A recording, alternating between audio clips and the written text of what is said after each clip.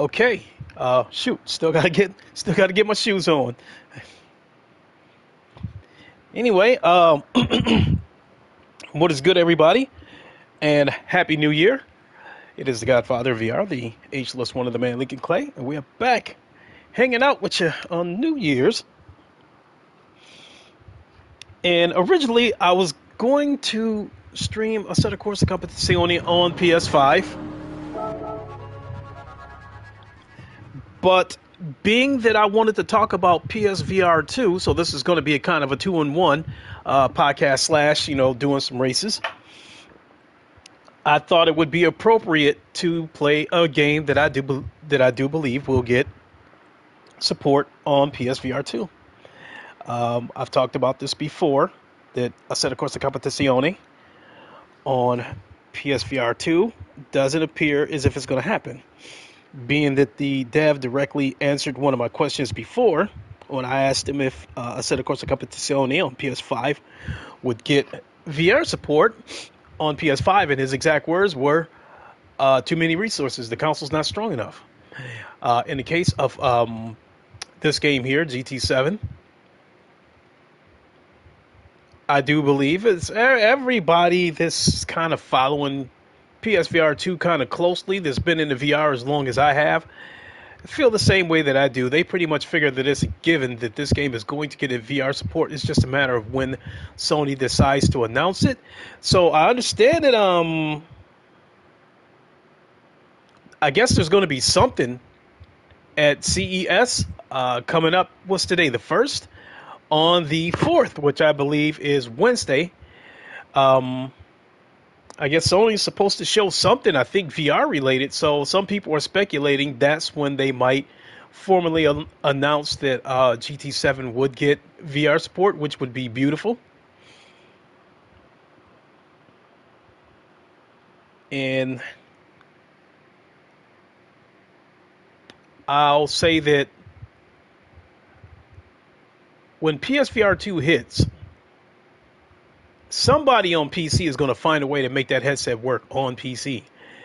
And if it works on PC with all the same features that it has on PSVR on PS5, that's probably going to be my PC headset.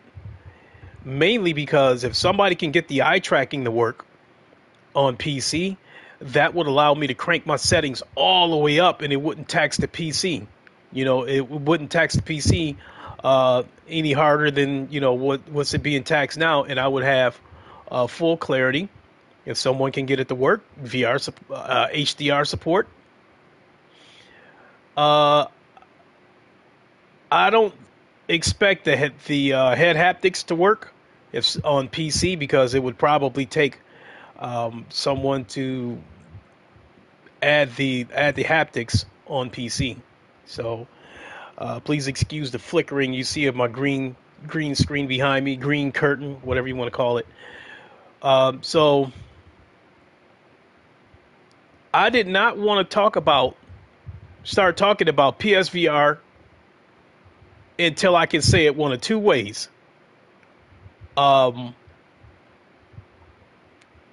that is, it's officially coming next month. It's a full 52 days away. But when I say the PSVR 2 is coming next month, it doesn't sound so bad. It doesn't sound like we have to wait a terribly long time. Oh, that transparency. I'm going to have to fix that. Give me a second, folks. I got to play with something.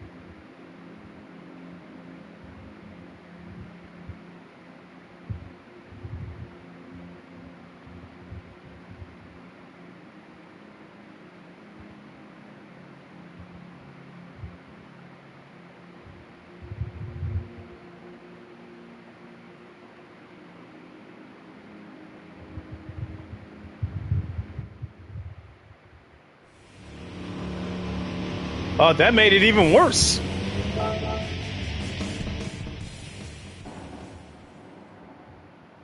Still trying to play with the transparency settings so I don't look so much like a ghost. So give me a second. Again.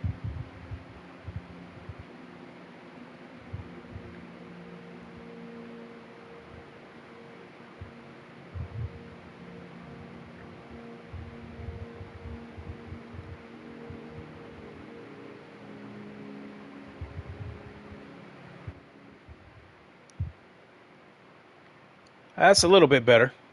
So we'll just have to go with that.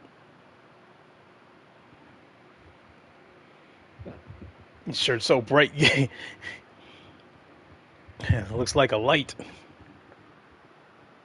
So yeah, we are a full 52 days away from PSVR 2. I'm really excited about it from the standpoint of once PSVR 2 is in full swing, that is going to start developers shifting back in the direction of making premium games for PSVR, PSVR 2, and PCVR. The current generation, or I'm even going to go on a limb and say last generation, because right now I feel like if you want to call it a generation as far as VR goes, I would call this the standalone generation. So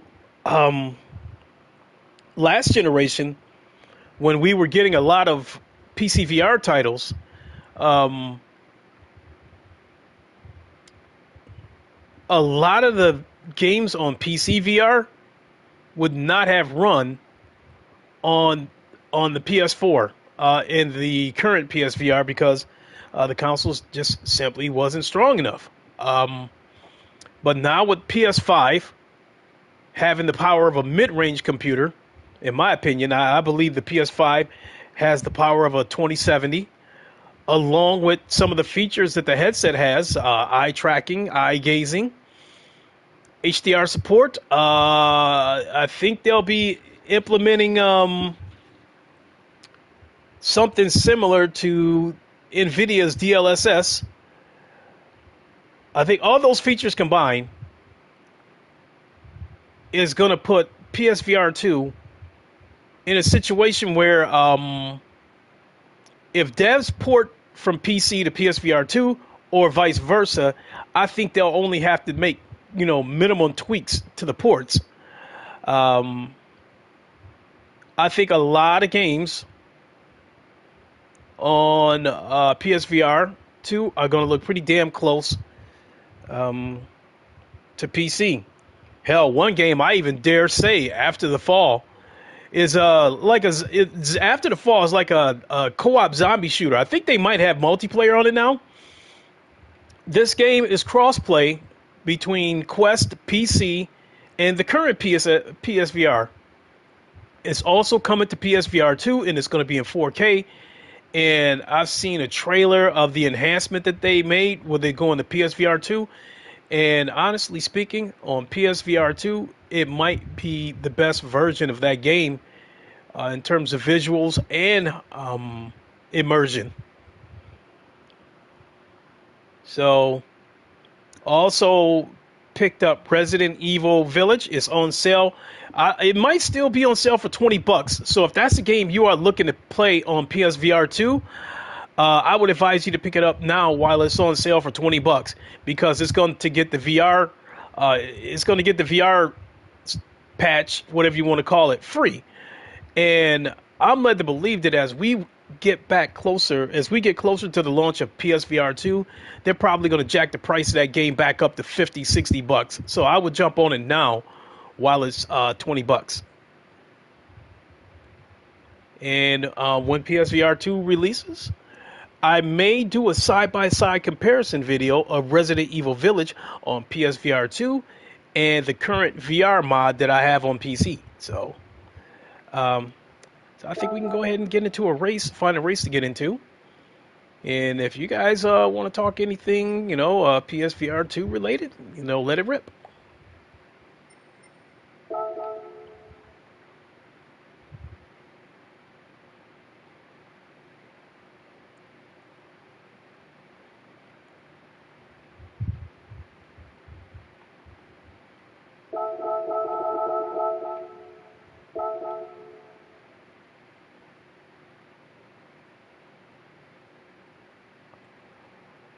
Oh.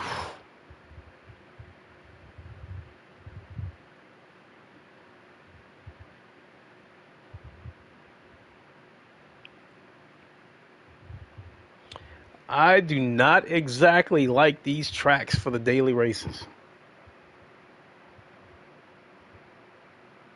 Tantrum. Thank you, Mario, but the princess is in another castle. World.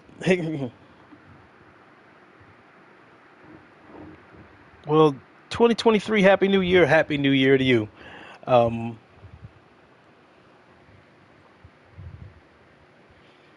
and I think by request, when I get my PSVR 2, I am going to do an unboxing. Uh, and I will stream probably immediately after the unboxing because Craig the Tech Guy, how are you, my guy? Happy New Year. I think that because PSVR 2 only requires a USB-C cable, there's no breakout box and stuff like that. I think all you're going to have to do is just plug the headset in and go through the calibrations and then have at it. So this is definitely going to be a plug-and-play VR headset, in my opinion. This is not a track that I'm not sure I'm going to like this track, but we're going to give it a go.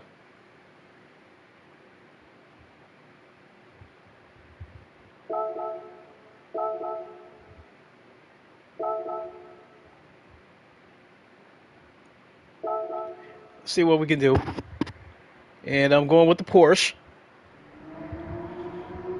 Because I am a Porsche dude.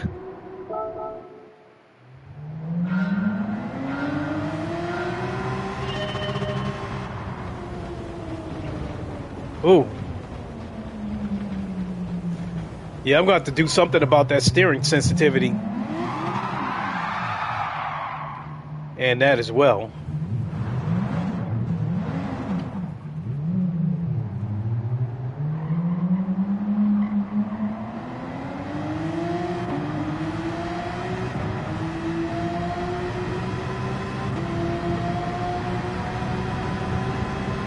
The daily seems limited. Why aren't there tons of...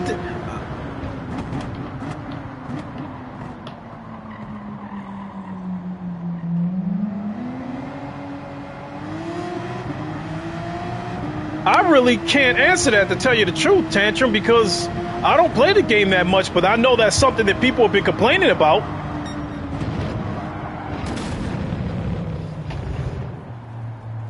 You gotta be kidding me. You're gonna give... That is something they should remove on this game, is giving people a penalty. Well, I guess this is qualifying. If it was practice, then yeah, it would be stupid.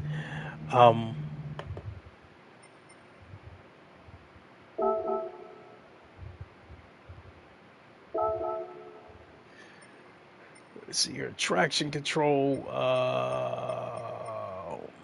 counter assist. That's on. That's on. Wall collision penalty. Yeah, I was gonna say it was stupid for them to hit me with a penalty, but this is qualifying because, you know, what if I was to ride the wall as a means to get an advantage? So I guess that's fine that they put a penalty there.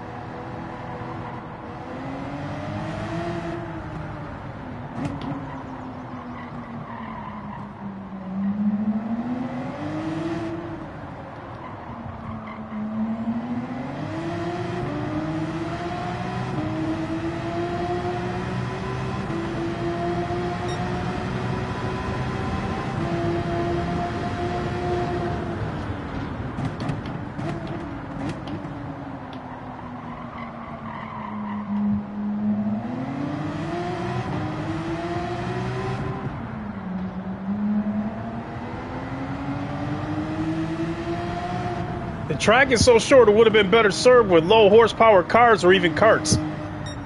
Yeah, I can get where you're coming from with that.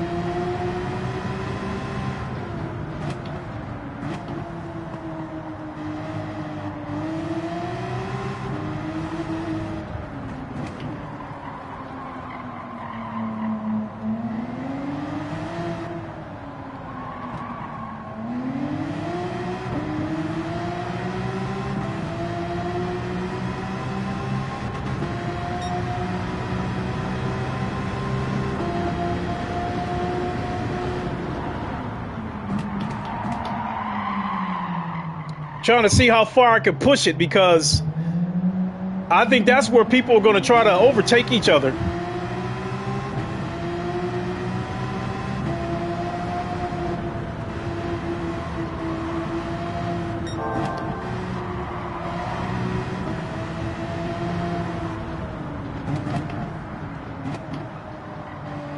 Yeah, that curve does come up on you.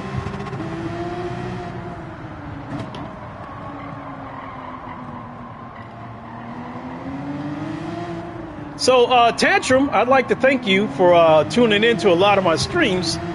So, I assume you must be a sim racing fan. So, with that being said, which one do you prefer, GT7 or ACC?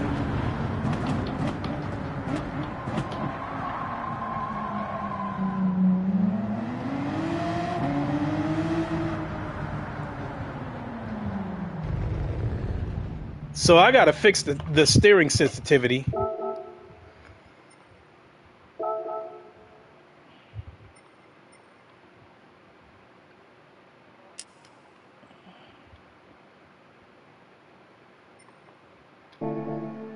Never played ACC. For me, I actually like Project Cars 2 on PC. Yeah, actually, Project Cars 2. That was the first racing game on Set of Courses is becoming my new favorite now. Project Cars 2. That was the racing game that made me say I made the right move getting a PC. Because Drive Club in VR was a lot of fun, but it was so blurry. But I get why it was so blurry now. The game was taxing the hardware. It just didn't have the horsepower to display it clearly, because there was some things on the current PSVR that did come through clear, but that was not one of them. And when I got a PC and I tried Project Cars 2 in VR, how clear that game was through a VR headset just blew my mind. And I said, this is one of the reasons why I got a PC, because there were things on the current PSVR that were lacking. We did not have that many first-person shooter games, and it took us forever to get them. Kwaski, what's good? Happy New Year. There was a lot of things that PSVR was lacking. It lacked first-person shooters. All we really had was Firewall. That was really the only bona fide first-person shooter that we had for quite a while until Alvo came along, as far as I'm concerned. Racing games, as I said before, Drive Club was extremely blurry. And GT Sport in VR, there was no multiplayer. At least Drive Club had a multiplayer, the Drive Club VR, but GT Sport did not have a multiplayer. And by their own admission, Polyphony Digital said that they couldn't do the multiplayer because it would have been a mess. So, and one of the reasons Drive Club VR, it was multiplayer, but Vaseline Club was still awesome. Yeah, it was. But the player base, they kept them separate. They couldn't mix, for whatever reason, they did not mix the flat screen and the VR people together. They kept those player bases separate. But in any case, short story long, PSVR lacked racing games. It lacked first-person shooter games. All around, it lacked a lot of multiplayer games. So I would probably say the very first game that made me say I got to get a PC was Onward. When I saw a video of Onward and see how people can like physically like change their load their weapons, where they were physically pulling clips out of the gun and popping the clips in and pull the slide back, when I saw that, I said, I got to get a PC. And then I started doing the research, and the race must be about to start. I did the research and I saw how many first-person shooter games there was. And I said, I got to get a PC. And then when I tried Project Cars 2, that was kind of the icing on the cake.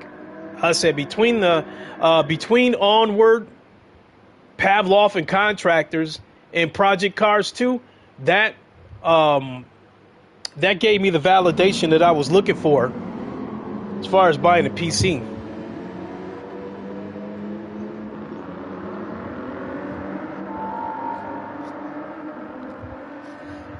All right, let's see if we can crash out. That is a winning combo for PC VR, absolutely.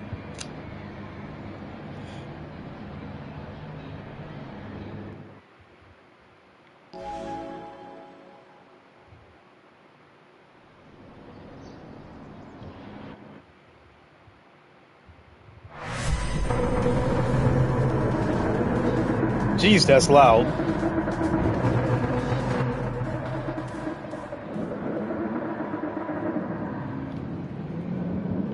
Oh, I'm dead last because I didn't qualify.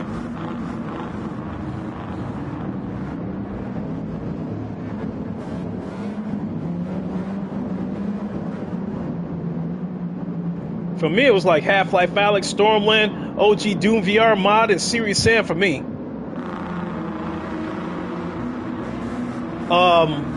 Half-Life Alyx was that showpiece that demonstrated what VR was capable of.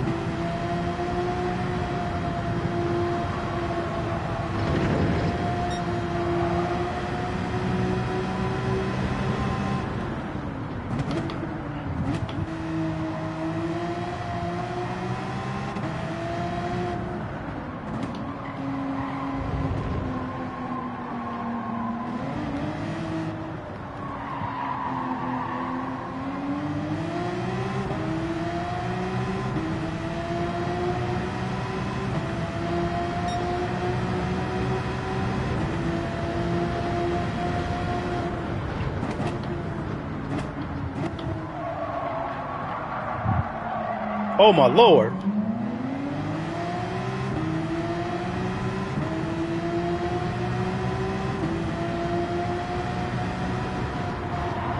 You eventually... Oh, I forgot about Lone Echo too.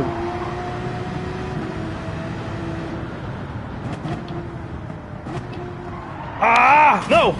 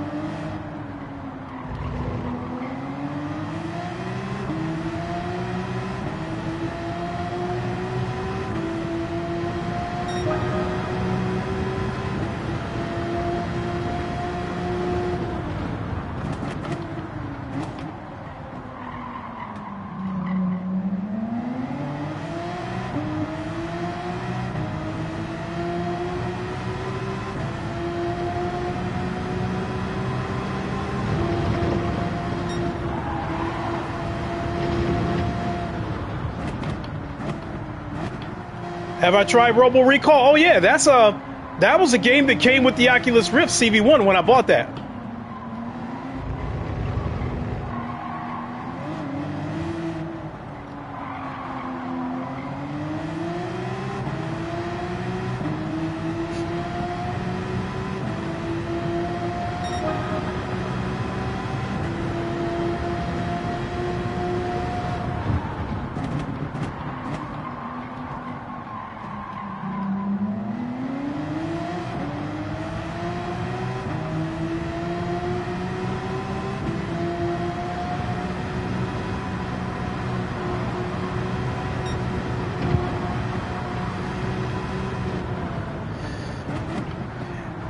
Yeah, Robo Recall was a free game. Like when you bought the Oculus Rift CV1, it came with a bunch of free games. And one of them was that VR Sports Challenge where you play basketball, football, hockey, and the baseball home run derby.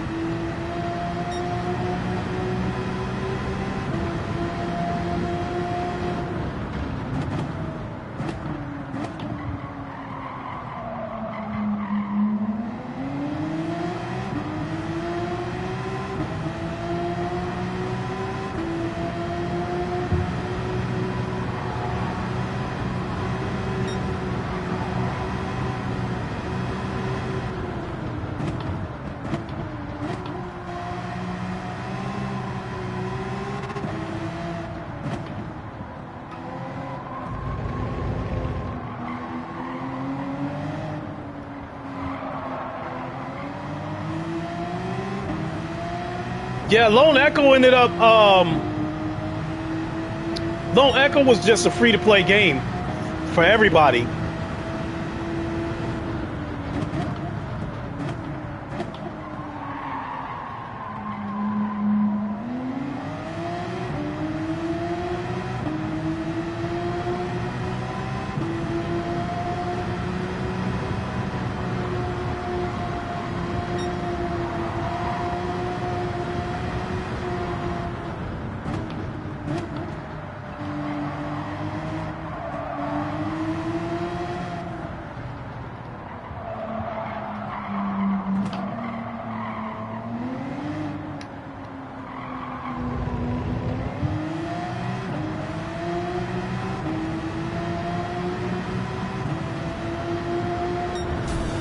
That race didn't do anything for me. I also got to adjust the steering sensitivity because you guys were seeing me have to flip it all the way over. Rogue Squadron is amazing in VR.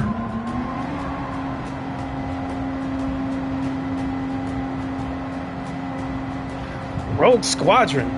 I'm trying to think if do I remember that game or not, unless you're talking about Star Wars Squadron.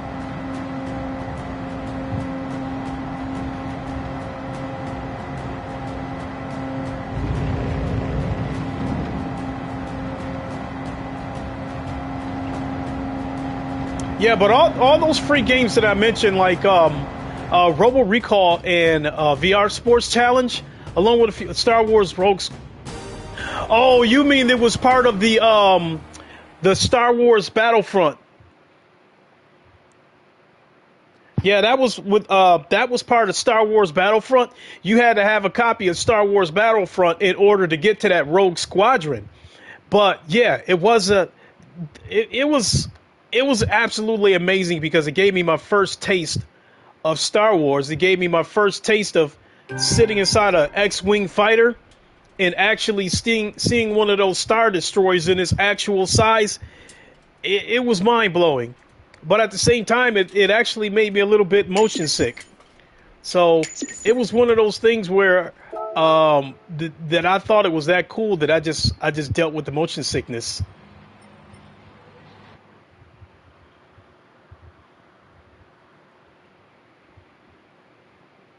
And then Star Wars Squadrons, that made the dream more of a reality because when I played Rogue Squadron, I remember thinking, wow, if only this game had multiplayer.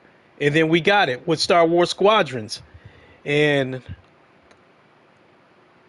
wow, like Star Wars Squadron. No, it's a full VR game called Star Wars Rogue Squadrons.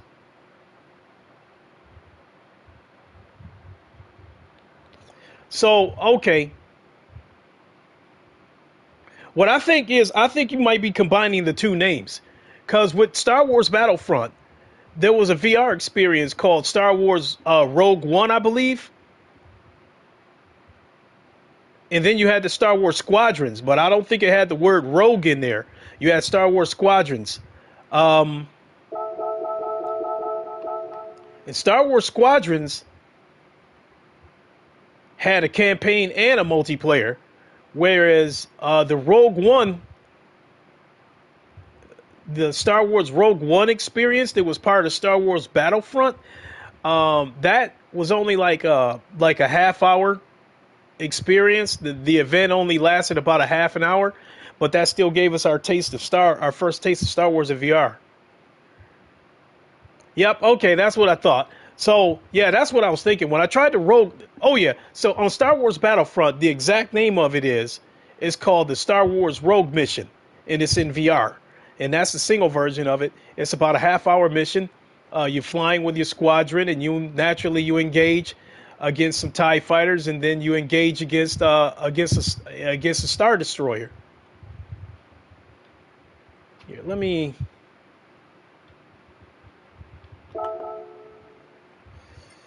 Options.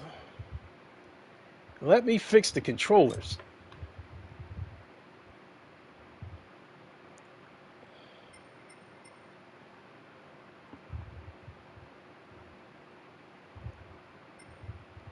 Fanatec Podium.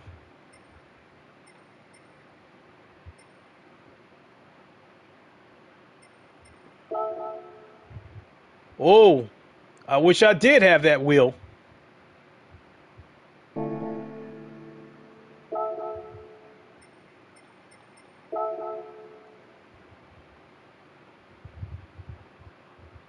Anyways, like I said, it's amazing. It is, and but the reason why I went out of my way to try to separate the two is because the Rogue Mission came out first, and again, I was absolutely blown away by it. But I also got motion sick at the same time. But I do know that I remember thinking like, wow, if only this was in, if only it had motion.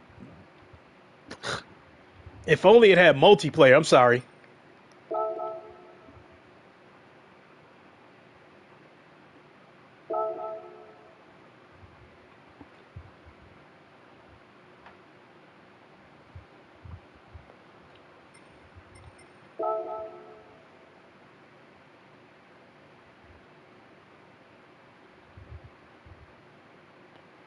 So, clutch.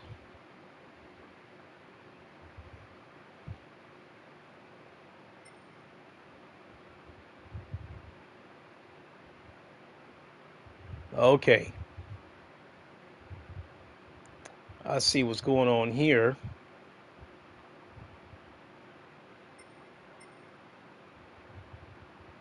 So 5% input.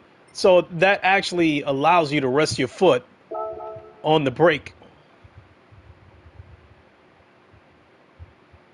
Gear shift neutral, e-brake. Okay, good enough. I'll adjust the steering sensitivity once we get into another race. I'm not a big fan of GT4 cars, but let's go ahead and do this.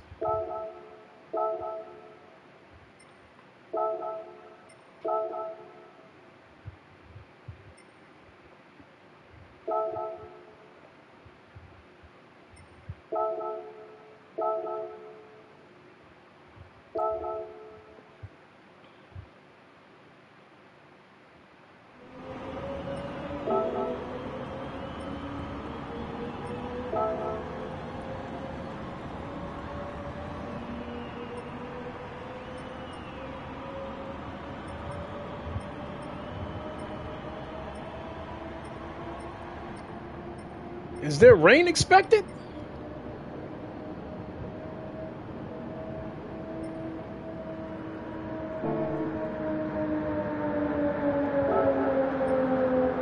Not a fan of GT4 cars. Only one pops up. A man of his word.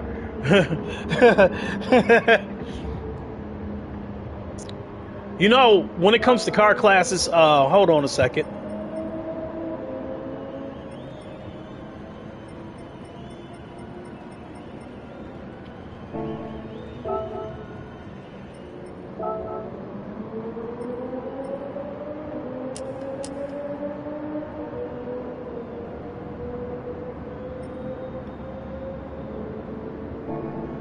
Let's see how this works.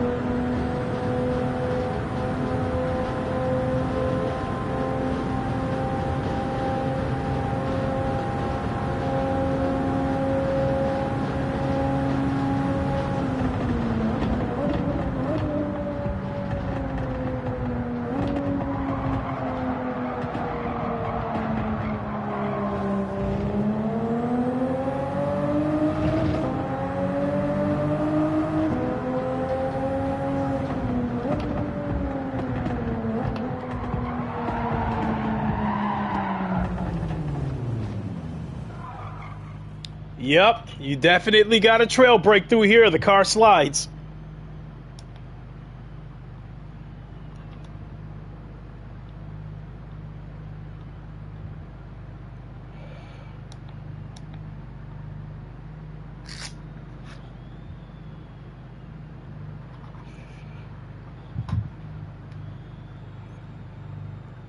Let's see what that does.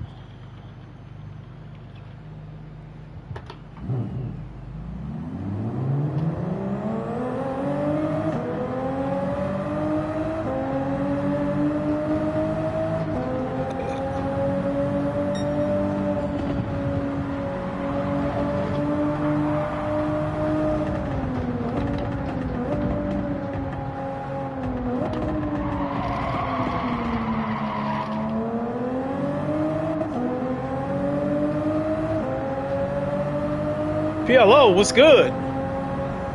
Happy New Year.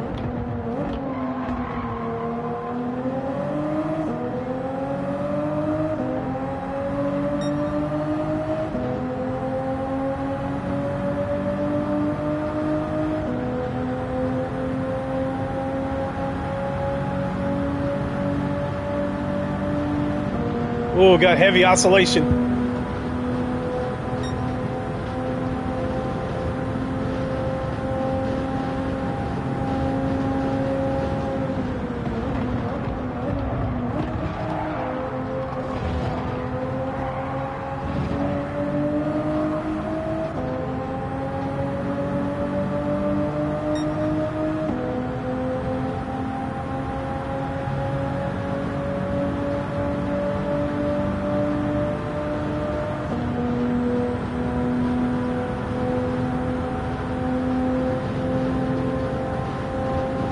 What causes the oscillation? It could be, you know, any combination of the force feedback settings within the wheelbase and the game.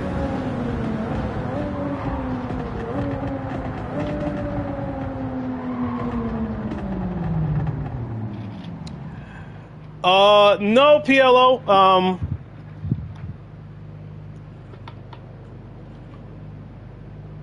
Here, let me pull into the grass.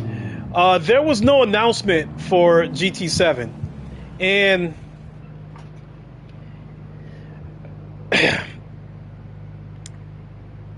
GT7 is the game that it almost feels like the worst kept secret.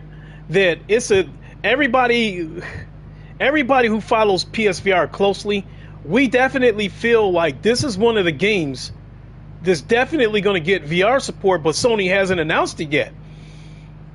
And there are those that are speculating that this week at CES that it could get formally announced there.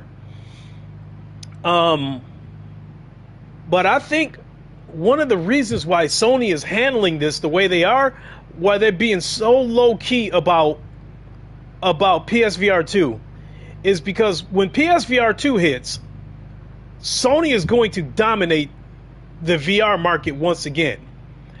Right now, the Oculus Quest, pretty much runs the VR landscape. And a lot of that has to do, CES is just a couple of days away. Sony will have VR announcements there, I believe. Yeah, they will. And people think that this is where this game could get the VR support announcement. But going back to what I was saying, that right now the Oculus Quest 2 is pretty much the market leader in VR right now. And when the Oculus Quest started to take off, developers started shifting their efforts towards there because they had to go where the money was at. Once PSVR hits, and then you also have to keep in mind that the current PSVR is severely limited compared to PC. When PSVR 2 hits, with the power of the PS5, along with the features of the headset itself, as I was saying before, like the eye tracking, the eye gazing, I think, the FRS, I think they're going to implement something similar to FRS or DLSS, and all that stuff combined, from what I'm understanding, is supposed to save up to 60% worth of resources for PSVR 2. With all of that, games on PSVR 2 are going to look just as good as PC, if not better.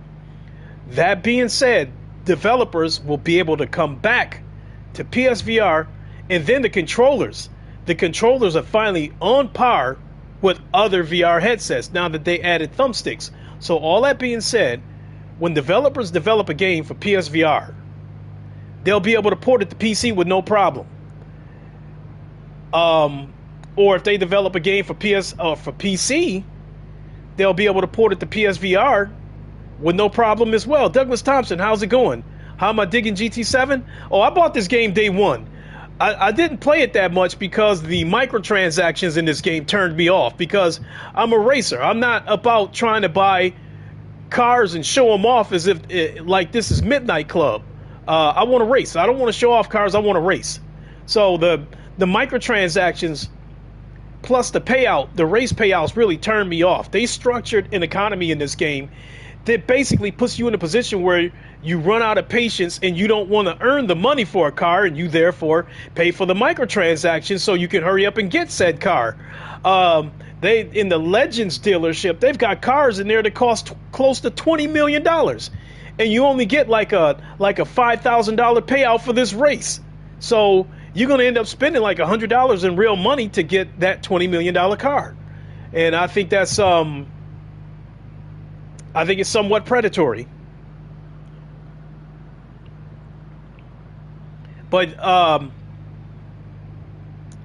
said it a million times.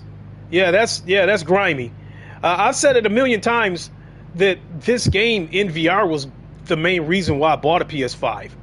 And when this game came out, I did play it day one. They need far more dailies and higher payouts.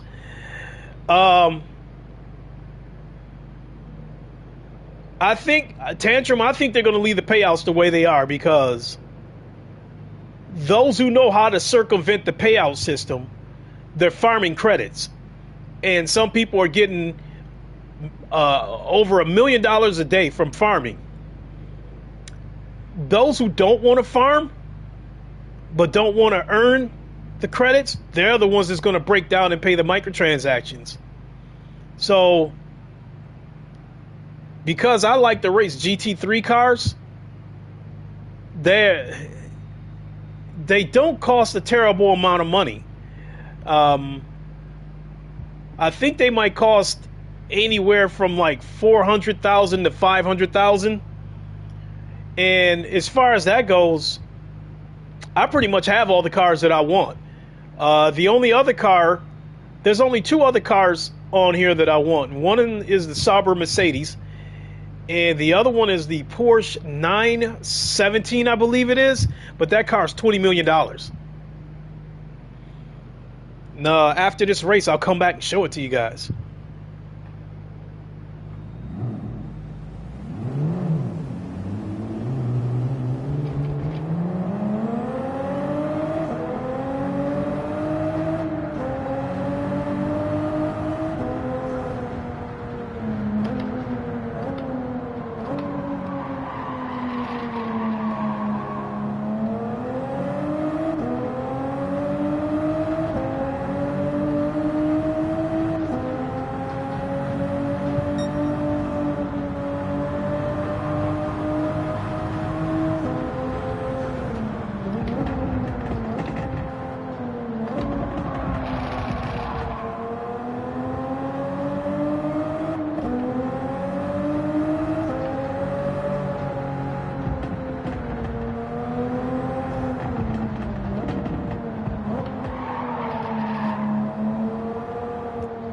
PLO, you said it's crazy. This game is $70 and they're treating it like it's a free-to-play game. Yeah.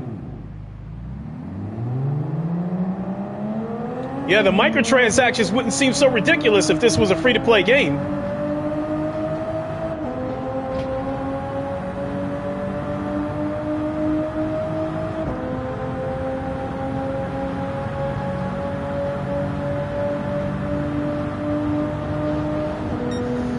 You know what? That oscillation is really bothering me.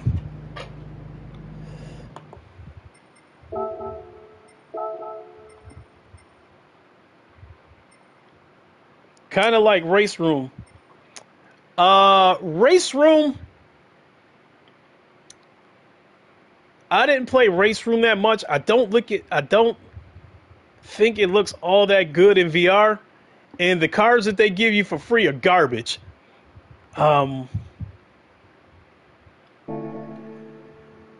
See here, and then the other thing that I'm going to do is go back to setup 3.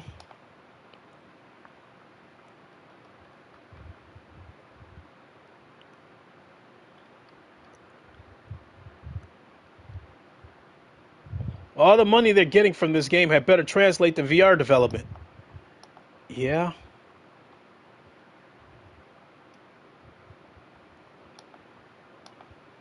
So this is for this, for this, for this. I never got iRacing, far too expensive. Yeah, I did buy a 1 year membership for iRacing, but it is expensive. You gotta buy everything, the tracks, the cars, everything. And then not only that, the game looks like a dinosaur. I mean, the game looked like some old Xbox 360 shit.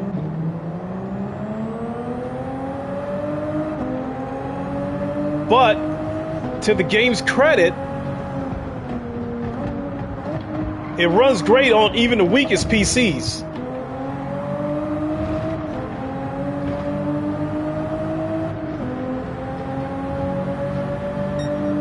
Yeah, it does. It runs great. I'll admit that.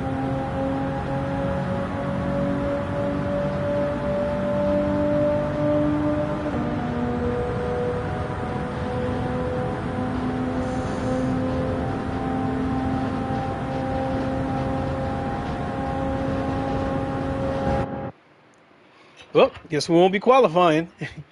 Guess we'll be starting dead last again. Excuse me while I turn on the AC. It is already hot.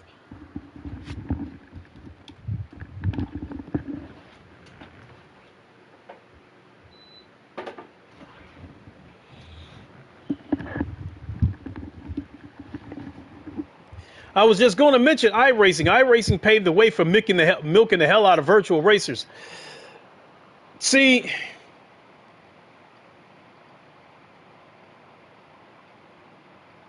this is where I kind of got to give GT7 a little bit of a pass, because I gave iRacing a little bit of pass, because $15 a month for iRacing, as well as having to pay for every single track and every single car, I think is absurd. But they got to pay for those licenses.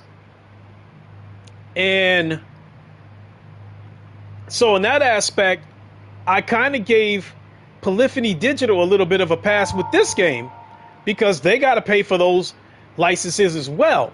But one of the criticisms about this game was that it's got a lot of old cars on there, because I think they put a lot of cars on here that Sony still has endorsements, had the licenses for. And it seems like they didn't add a terrible amount of new cars on this game. But on the flip side of that, I think Sony is a much bigger entity than those who develop iRacing. So they were probably able to purchase those licenses at a discount.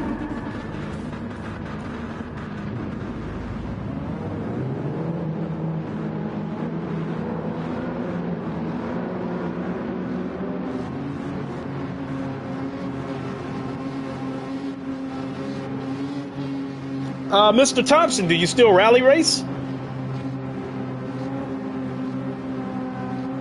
One-time purchase is what I'm okay with, even if it's an extra cost. I can't stand subscriptions. Yeah, same here. I paid for a one-year membership. It was on sale. It was like a Black Friday special. Once that thing ran out, I was done.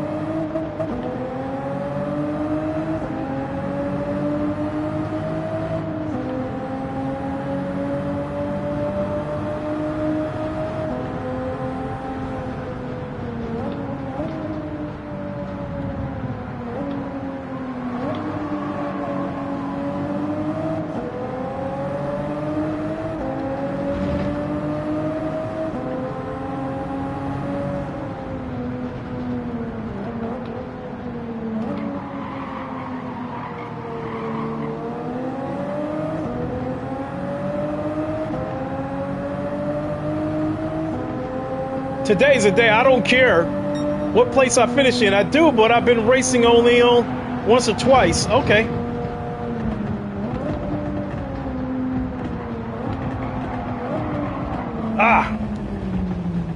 This game makes you pay dearly for going into the grass.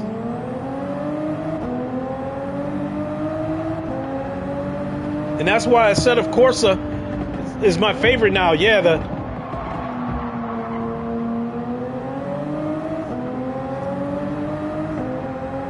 Yeah, and I'll get into that in a second, because Assetto Corsa with the VR, I've been racing with my dad online. I sent him I set him up with a rig. Oh, nice! I think I saw a video you posted before where I think you had your father try VR.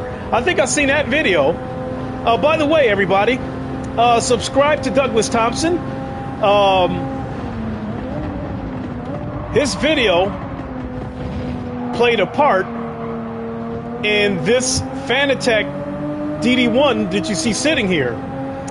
He actually had the CSL DD. He did a review on it, and I watched this video along with a lot of others, and it played a part in me deciding to get a CSL DD. But once I got 2 letters from Fanatec saying that my order had been delayed, I canceled the CSL order and I ordered this DD1.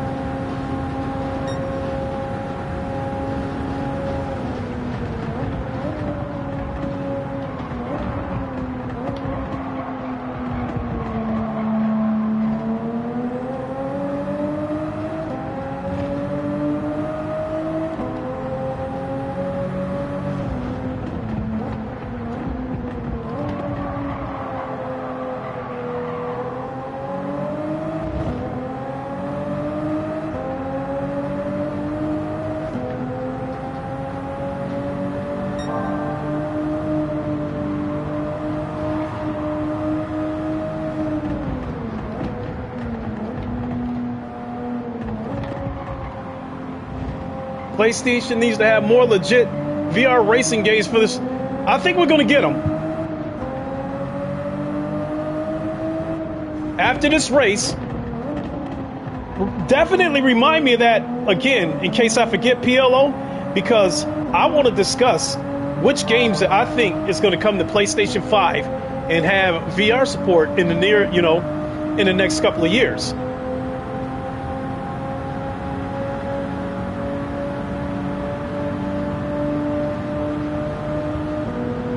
That's funny. I got the DD1 when I was on PS4 because I was waiting for them to send my CSL Elite.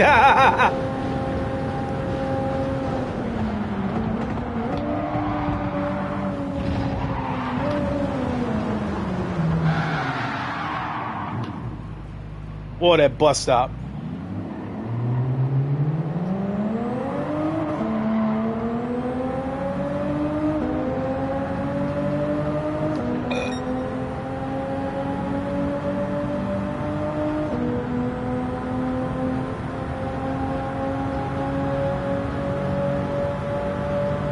VR should be standard on all racing games. Can't wait to see what Codemasters does with the WRC license. Yeah.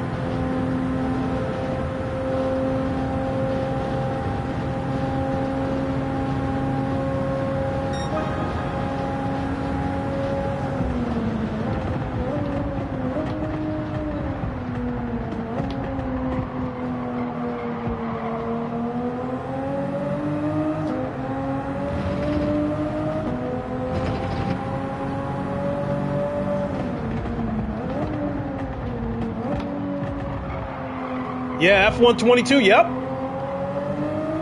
Now, the circumstances surrounding that game, I don't think F-122 will get VR support this year, but I do think F-123 will get VR support.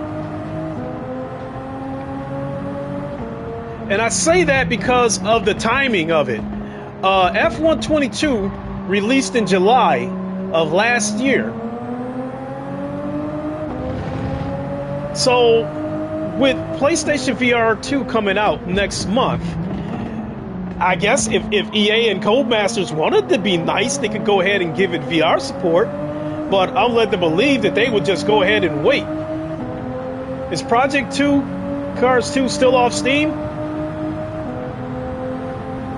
I don't know. It's hard to go back to racing, flying or horror games flat after playing them in VR. Absolutely.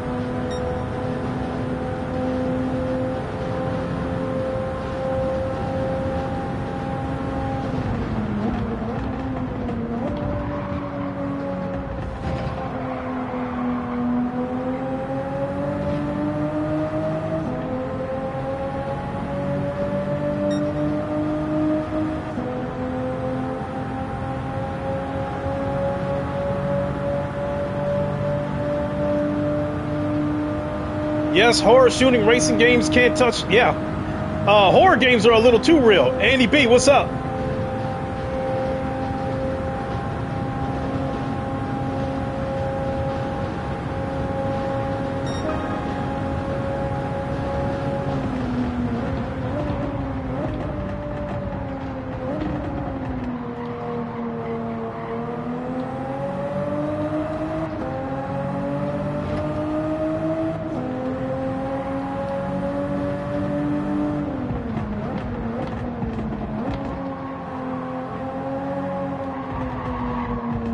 They delisted Project.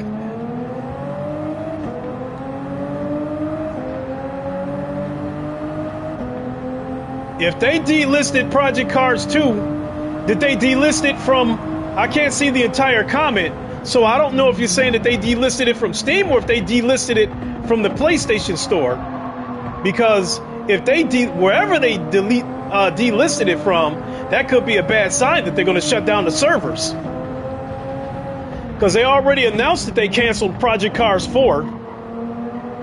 I even took a shot at them on Twitter.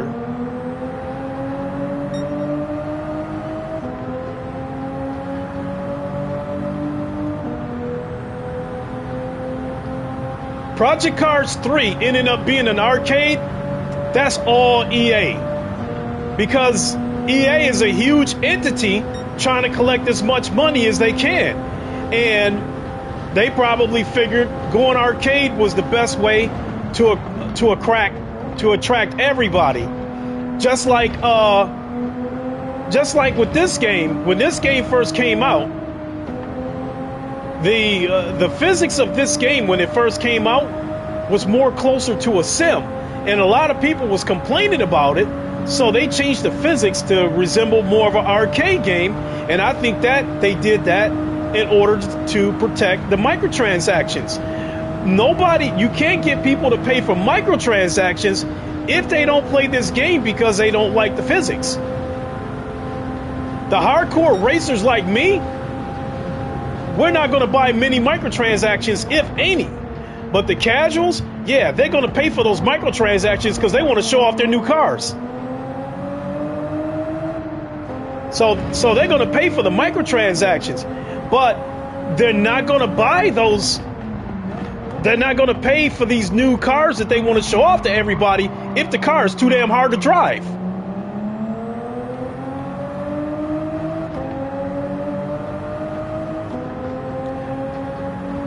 Now, here's the problem.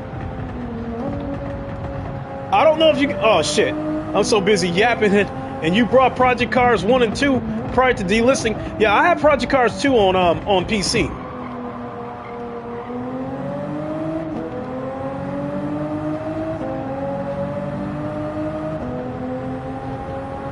So, what EA tried to do with Project Cars 3, in my opinion, it backfired. They made it arcadey. They took out the need for pit stops and that kind of shit, and they destroyed that game.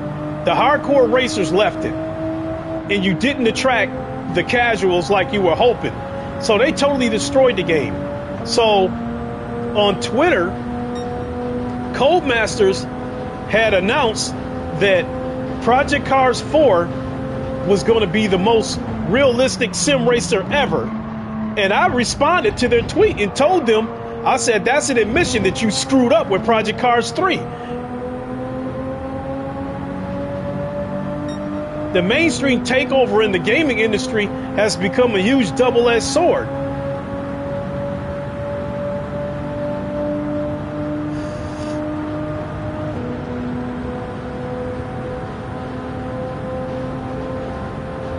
Said Ian Bell left Simply Mad Studios.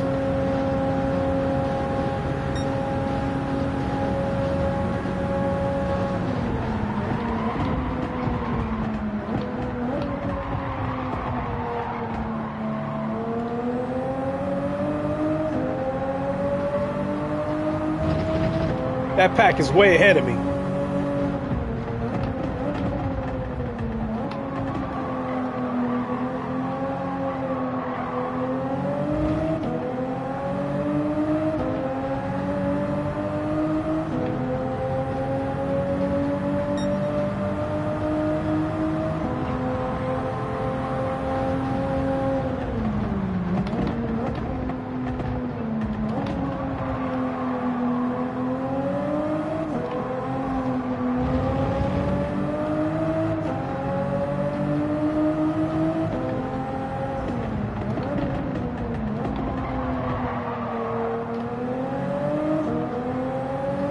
Anyone excited for Forza Motorsports 8? Me, hell no. VR support. Well, hold on, Tantrum. I will say that there's a possibility that Forza Motorsports 8 will get VR support on PC. Why do I say that? Because of Microsoft Flight Simulator. It has VR support on PC, but no VR support on console. That being said, if Forza Motorsports 8 gets VR support on PC, I will buy it. I mean, because I like racing in VR so much that I'll try just about anything. I'll try just about anything, you know, any racing game if it gets VR support. You know, hell, I'll even play some Mario type games in VR, which I've done before.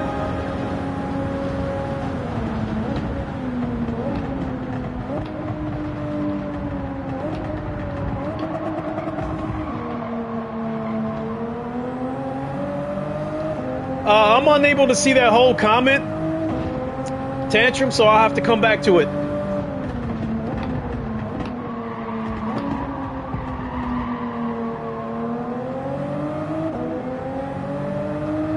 I really wish that Microsoft would finally get into VR. Imagine what their huge wallet can get.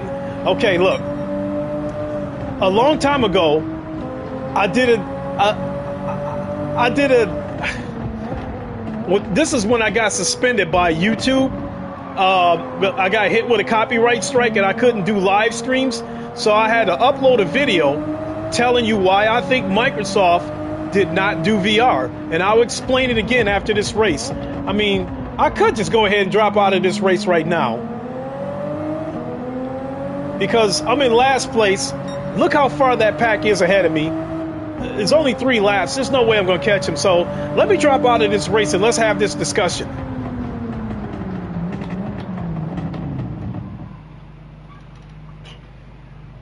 Or I'll just go ahead and pull over here and we can watch the cars go by. Okay, so look. You will be disqualified due to the... oh, well, I'm hearing Simply Mad Studio members are leaving now to create their own company. Okay, let me go ahead and exit this. Okay, so let's start with the Simply Mad Studios thing. Well, not so much Simply Mad Studios. Bottom line is, Project Cars 3 backfired. They try to appeal to the mainstream. It backfired. I said it before that on Twitter, Codemasters said that Project Cars 4 was going to be the most realistic sim racing game ever. And I responded and said that's an admission that you guys screwed up on Project Cars 3. And so now, just about a month ago, Codemasters announced that they canceled Project Cars 4. And so pretty much all Project Cars are going to be shut down or something like that. So that being said, to come back to what Doug Thompson said about them having a WRC license, that license don't mean shit, because if the game's not making money for them, EA will shut it down, because that's the mainstream greed of EA. If the game's not making money, they will shut the shit down.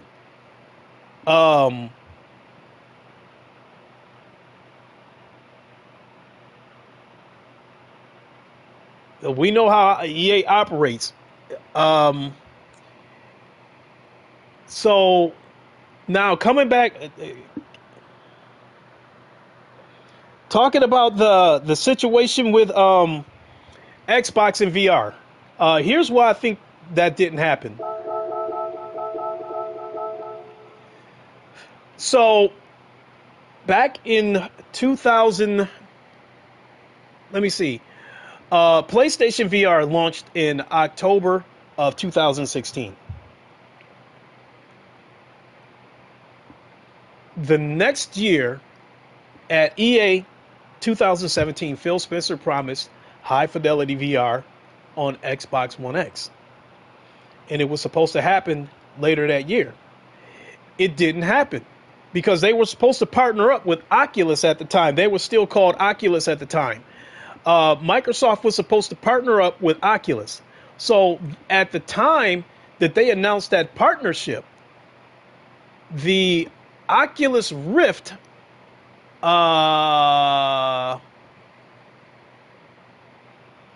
they haven't yet shut down the Project Cars servers yet, but it's coming. Yeah, if they delisted the games across the board, yeah, I think it's only a matter of time. So I think in 2017, I think the Oculus Rift CV1 was still the headset that Oculus was using at the time. Now, I cannot remember when the Oculus Rift S and the Oculus Quest, I believe, launched in the same year. What I can't remember is whether it launched in 2018 or 2019. So you had the Oculus Rift 1, the Oculus Rift S, I'm sorry. And then I think a few months after that, the first Oculus Quest launched. I think those headsets ran for about 2 years, and then we had the Oculus Quest 2. So going all the way back to 2016, You had the Oculus Rift CV1, then the Oculus Rift S, then the Oculus Quest, and now the Oculus Quest 2. So what I'm trying to say is that if they would have followed through with VR on the Xbox like they promised, I think they might have had to start out on the Oculus Rift CV1 that had the external scanners and all that shit. Well, the next year, in 2018 or 2019, now people would have to switch over and use the Oculus Rift S. They would only get to use that for 1 or 2 years until Oculus discontinued the Rift S and the original Quest and went with the Quest 2. So what I'm trying to say is, from 2017 up until now, anybody that would have been playing VR on the Xbox through Oculus would have had to go through 4 headsets: the Oculus Rift CV1, the Oculus Rift S, the Oculus Quest, the Oculus Quest 2. You're talking 4 headsets, like over a 4 or a 5 year span. That would have pissed customers off. I got a CV1 on my Xbox. It's discontinued. Now I got to get a Rift S. 2 years later, that's continued. I got it discontinued. I got to get a Quest 2. And I think what Microsoft wanted was a headset that was going to be supported throughout the entire generation. Because like with PSVR, they pretty much used the same headset throughout the generation. The only modifications they made was PSVR version 2. What they did was they got rid of the big giant plug that attached up here to the headset, and they allowed for HDR pass-through, because the original headset did not have HDR pass-through. You had to disconnect the headset and then directly connect the console to the TV in order to get your HDR. But when they came out with the HDR pass-through, it allowed you to play your flat screen games with HDR without having to disconnect the headset. Other than that, Sony kept the same headset throughout the entire generation. Whereas over on the Xbox side, if you would have went with their VR, you would have had to go through like 4 different headsets over like a 5 year span. And again, that would have pissed people off. And I think that's why VR did not happen on the Xbox side, because Microsoft is not going to manufacture their own shit. Because after the Kinects failed, Microsoft stopped manufacturing their own shit. So if you wanted to get VR, Microsoft was not going to manufacture a headset. So I wouldn't be surprised right now if Microsoft still has a partnership with Meta or Facebook, Oculus, whatever you want to call them, where is if they give them a call, all they got to do is, whatever headset is being supported, they just bring it over there and set it up. Oh, and right now the Oculus Quest Pro is out. So yeah, let's break down the Oculus history again. Back when I got into VR, you had the Oculus Rift CV1, which I had that, the Oculus Rift S, which I had that, the original Oculus Quest, which I had that, the Oculus Quest 2, which I got those, and then now we've got the Oculus Quest Pro. So that's 5 headsets, and next year we have the Oculus Quest 3 coming out. That's 6 headsets since 2016. They will piss people off if they have to keep upgrading these headsets, because the one that they're using has been discontinued. So if the headset takes a dump, they got no way of getting it fixed. They got no way of getting it fixed or getting it replaced.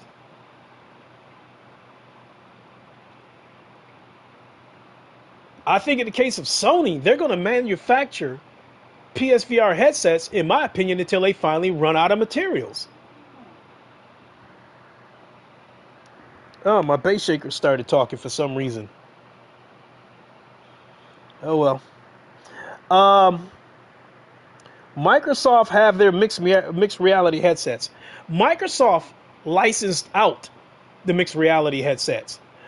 I believe the HP Reverb 2 is a mixed reality headset. I think they did get a little bit of help from Valve with that headset, but for the most part, it's a mixed reality headset. So is the Samsung Odyssey.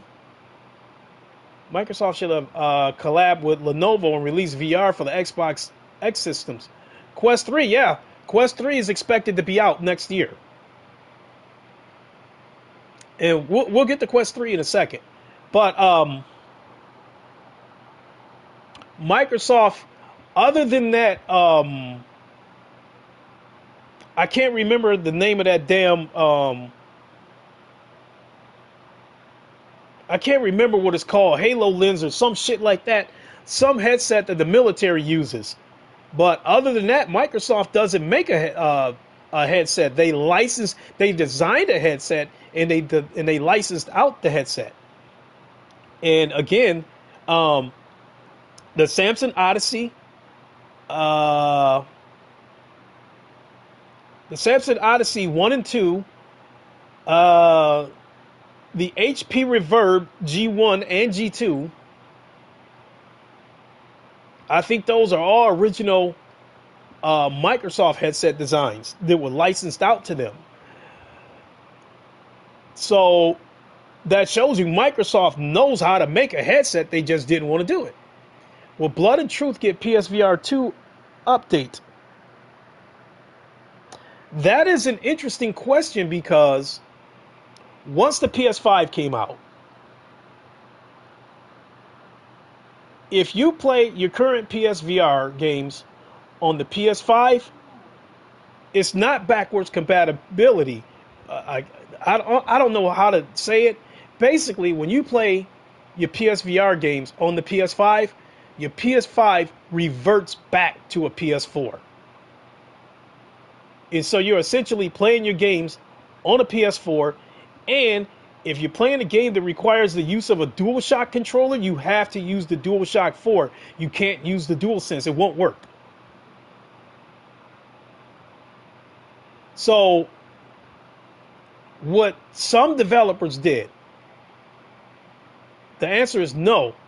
A current PSVR, yeah.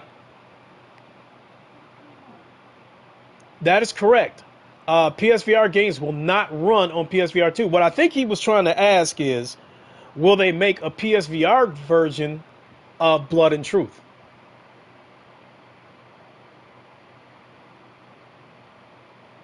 So that being said, that still remains a good question. So what I'm trying to say is, they gave the game a patch after the PS5 came out. They gave the game an enhancement patch.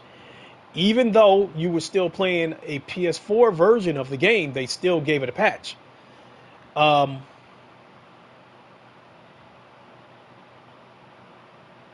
So that remains a good question. What will happen when PSVR 2 comes out? Tantrum.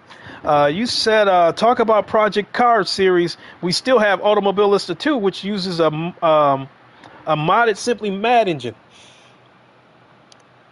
I think Project Automobilista 2, in terms of the VR optimization, is Project Cars 2 on steroids. Automobilista 2 is arguably... Jonathan Clifford, how's it going? Happy New Year, my guy. Automobilista 2 is arguably, as far as VR goes, the best running and possibly best looking game in VR. Automobilista 2 is so well optimized, even a piece of shit computer can run it. I've never had a problem with that game, even when I had weaker computers.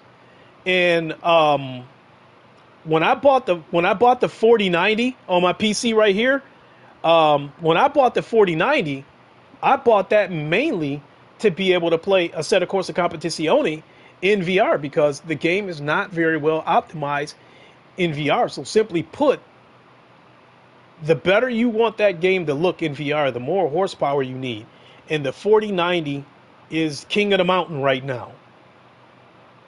Didn't the company recently buy Automobilista? I thought I read that. I don't know. That's something I would have to do some research on, because I will say when it comes to iRacing, that kind of rocked the sim racing world when they found out that iRacing had to remove the Indy cars from the game. Because yeah, I got a 4090 with a 12900K, 32 gigs of DDR5 RAM at 6000 hertz. So my computer is an animal. And I got three computers, Douglas. This one has a 4090. That one in there has a 3080 Ti, and the one in the bedroom has a 3070 Ti. So, yeah, I got some I got some hardware here along with the PS5 that I'm playing on. Um, so coming back to the iRacing situation, the indie the Indie Racing League or whatever. Any news on Half-Life Alex for PSVR 2? It is rumored. I think that is the worst case secret. The developers of Half-Life Alyx about a year ago hinted that they would like to work with Sony on VR collaborations. So to me, translation is that Half-Life Alyx, in all likelihood, will come to PSVR 2. And you guys are going to be in for a real treat when you see that game on PSVR 2, because the game is arguably the best looking VR game out there. So coming back to this iRacing thing, let me shorten it. In other words, iRacing cannot have Indy cars in the game anymore because they lost the license, and that rocked the sim racing world. Everybody was talking about it because they felt like that was bad. That I guess there's going to be a separate Indy racing game coming out, I believe, sometime next year, and that's why iRacing lost the Indy license. That being said, if another company came in and bought Automobile Lista 2 or bought the studio or whatever the case may be, it seemed like that would have made big news as far as sim racing goes. Because I somewhat keep up with what's going on with these sim racing games.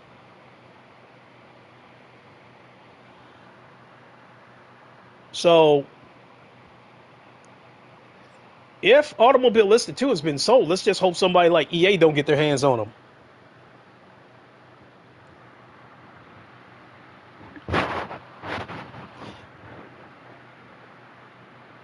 So yeah, hold on, Douglas. Let me show you something.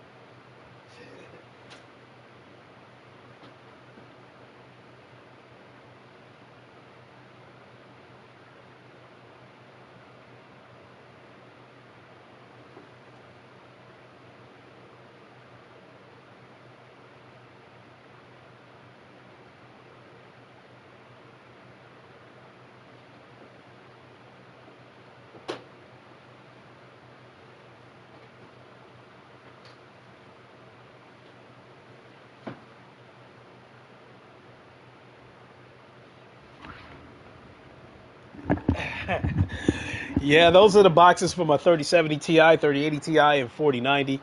I definitely got to keep those boxes in case I decide to sell any of them. Oh, and one more thing. Hold on. Hold on.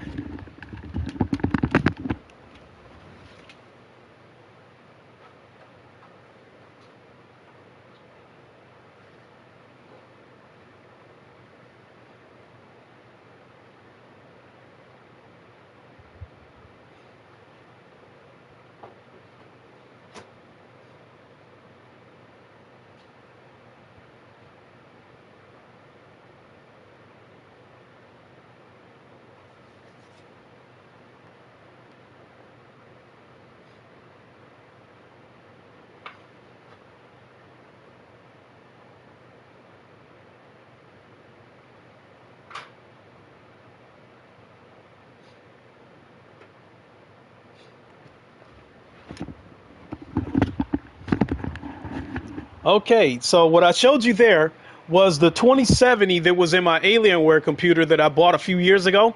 So when that computer took a dump, I grabbed everything that was salvageable from it and then tossed it in the garbage. I made a short video of it on YouTube. I think it's like a short 30-second video. What i9 CPU was that? That was the i9 9900K. But my computer right here that's got the 4090 in it has a 12900K. So what happened was, this is what led me down this road. My Alienware originally came with that 2070 that I just showed you guys. Well, I upgraded the Alienware and I put a 3070 in it. And then I put an i7 9700K in it.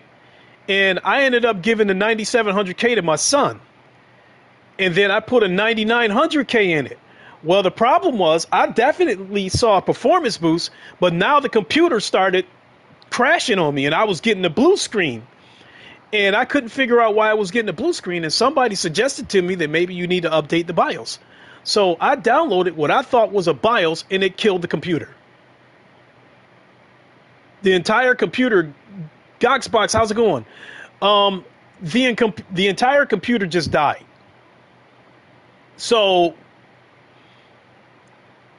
a couple of times I was able to get the computer back up and running, but what it was is, when I put the 9700K back in there, it worked. When I took it out and put the 9900K in there, it was crashing. It was taking a dump on me. So when I decided that I was done, I said, I'm done with this Alienware. I said, I'm going to buy a new computer. And so, I mean, my floor is an absolute mess. It's got wires everywhere. So I decided to build a new computer, and that's the computer that's sitting in front of me now.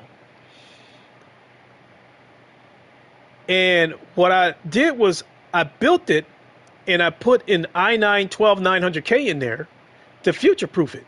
But I was running it off a 3070. I gave the 3070 to my son, and then I bought a 3080 Ti off of eBay. When I learned that the 4090 was coming out, I said, I got to have that. So I got the 4090, and then the 3080, I had it laying around, and then I put it in I built the second PC. Long story short, because it would take forever to explain this shit, but I built the second PC, put the 3080 Ti in there, and when my son comes over on the weekend, he uses that computer, so it kind of interferes with me streaming because I use the 2 PC setup. So I built the third PC and put a 3070 Ti in that PC. So now when my son comes over, I race on this computer here. He does his thing on that computer in there, and then I use the third computer to stream. Ah, you said I gotta have that. I know that feeling.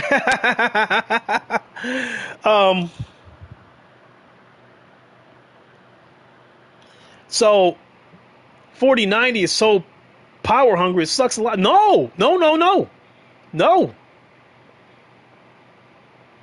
The 4090 uses less, it draws less power than the 3090. This 4090 is way more powerful. This 4090 is way more powerful than the 3090. It uses less power and it runs a lot cooler. I mean, this 4090 never gets hot. I think, oh yeah, you said to remind you with, okay, I'll get to that in a second. This 4090, on average, a lot of games, especially flat screen games, they only run at like 50 degrees. There's a couple of games that probably ran at about 70 degrees, but 70 degrees is the hottest that 4090 has ever gotten. And here you have the AMD cards that I'm hearing getting a junction temperature of 110 degrees. These 4090s are like a damn ice box. They don't get hot. Now the 30 series cars, on the other hand, like my 3080 in there, that shit is like a damn furnace. Whenever my son uses that computer, I got to turn on all kinds of fans and turn on the AC and all kinds of crazy shit. Same thing with my other computer in there that's got the 3070 in it. It puts out a lot of heat too. So now, when you said to tell us what games that I think are coming to PSVR 2, as far as racing games go, damn, computer, shut up. Those are my bass shakers on this rig. I've got some bass shakers on there, and every now and then it'll say Bluetooth mode or something. Anyway, so I think this game right here, GT7, is going to get VR support. I think Half-Life Alyx is going to come to PSVR. I think Medal of Honor is going to come to PSVR because they got to get their money back off that game. That game flopped on PCVR. I think one of the reasons why it flopped is because it was a very demanding game. They reckon at the time that Medal of Honor came out, I think the 2080 Ti was the most powerful. You know what? Let me shut this computer off so it'll shut up. Hold on.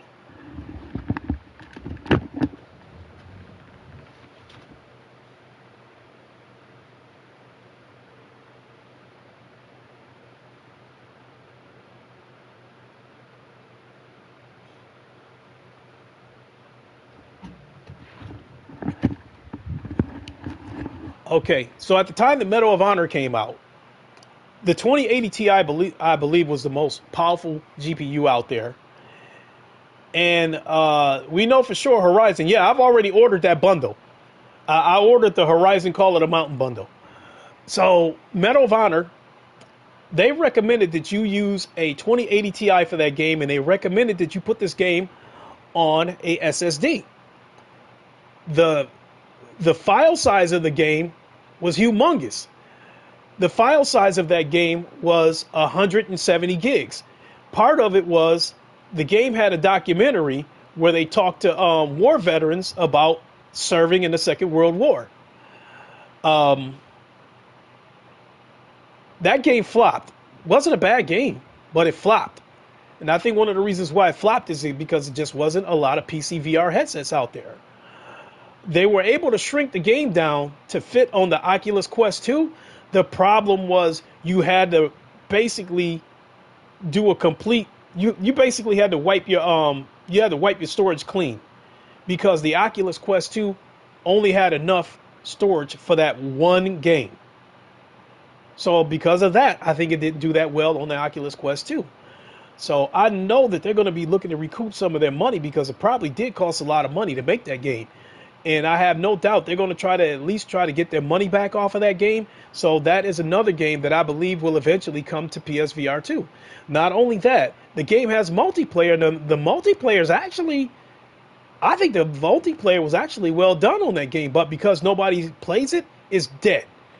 So I think coming to PlayStation VR will give the multiplayer a second chance at life. So that's another game. Medal of Honor, I do believe, will come to PSVR 2. I believe that the Lone Echo games will eventually come to PSVR 2, especially with Meta bleeding money right now. They are seriously hurting as far as their stocks going down and shit like that, and people wanting Mark Zuckerberg to step down because they're not behind this metaverse that he wants to create. And I think they've talked about it in the past about working with Sony too, which in a sense they have, because PlayStation VR got the Star Wars Tales from Galaxy's Edge games, and I think in return we got Tetris Effect over on the Oculus Quest 2. So I think both Lone Echo 1 and 2 will come to PSVR 2. Not only that, I think Lone Echo 2, I think, flopped on PC. And I think one of the reasons why it flopped was because of the delays. I think the game had been delayed like 3 or 4 times. And when it came out, there was flashes of the game where the graphics didn't look that good, and it was kind of buggy. So what else do I think is going to come to PlayStation VR?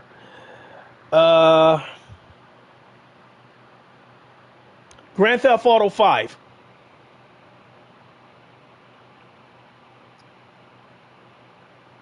A lot of us in the VR community, we believe the Grand Theft Auto 5 will come to PSVR 2. See, Slim, what's good? Currently, you can play Grand Theft Auto 5 in VR using VR mods. You can only play the campaign, though.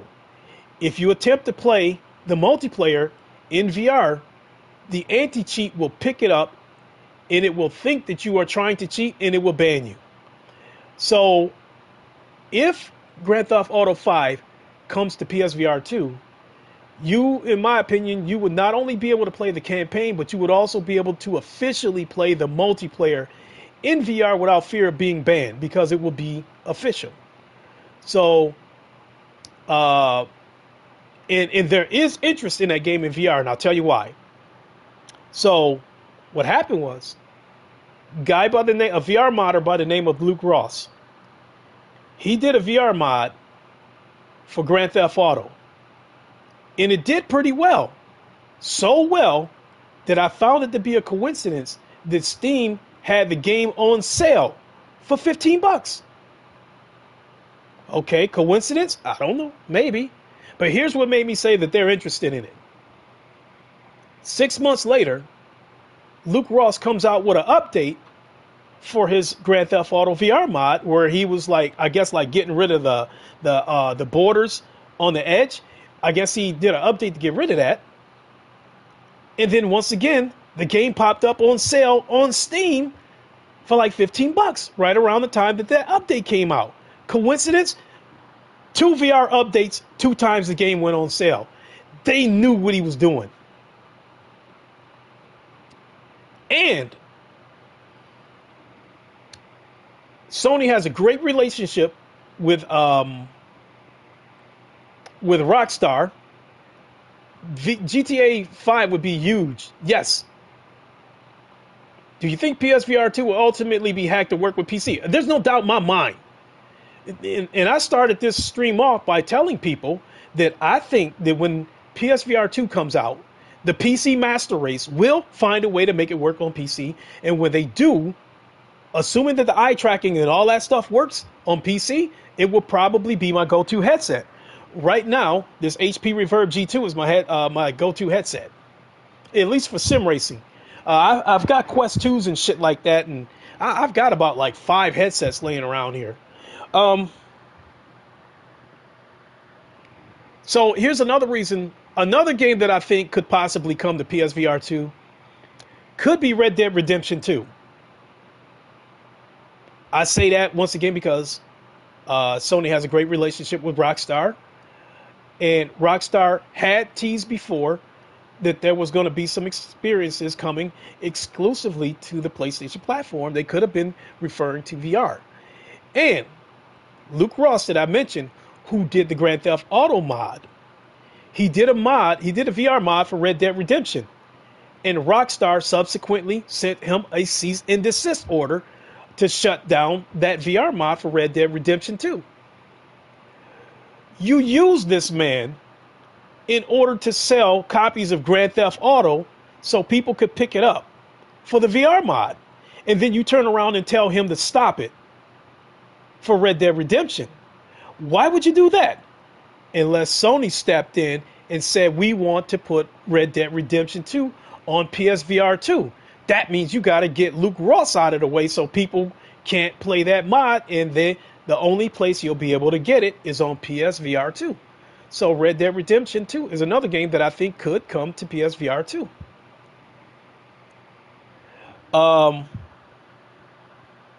The Call of Duties are another game that I think could possibly come to PlayStation VR 2. That is another reason why I think Sony is fighting so hard to stop Microsoft from owning Activision. Because the 70% of money that Sony would get off of the Call of Duty games, it's more than that. A Call of Duty game in VR is a system seller. I don't care who you are. If you do not, I don't care if you hate VR. If VR comes to Call of Duty, it's a system seller. Everybody buys a PlayStation VR headset. They have dabbled in VR before. I think on the Call of Duty Advanced Warfare, they had what was called the Jackal experience that was exclusive to PSVR. where you're flying one of the Jackal planes or something like that in VR. I have not experienced it because I have not bought the game. It is not a standalone experience. You have to own a copy of Advanced Warfare in order to access this experience. So I think Sony might have already been negotiating with Activision. And plus, it was a rumor this past summer that we could have possibly gotten an announcement of VR support on PSVR 2.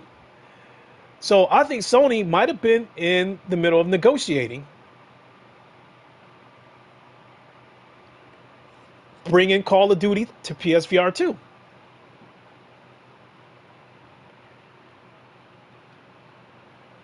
PSVR spinoff of The Last of Us would be a great horror experience. Absolutely.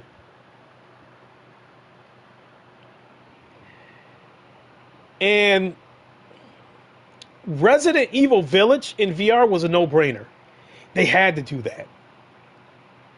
The Resident Evil games on PC are getting VR mods all over the place. Hell, Oculus. They redid Resident Evil 4 in VR. It still has the same 360 graphics, but it's in VR. I streamed it once, so if you go through my library, I got damn near 2,000 videos and shit like that. So you would have to comb through a lot of videos or just type it in the search bar. But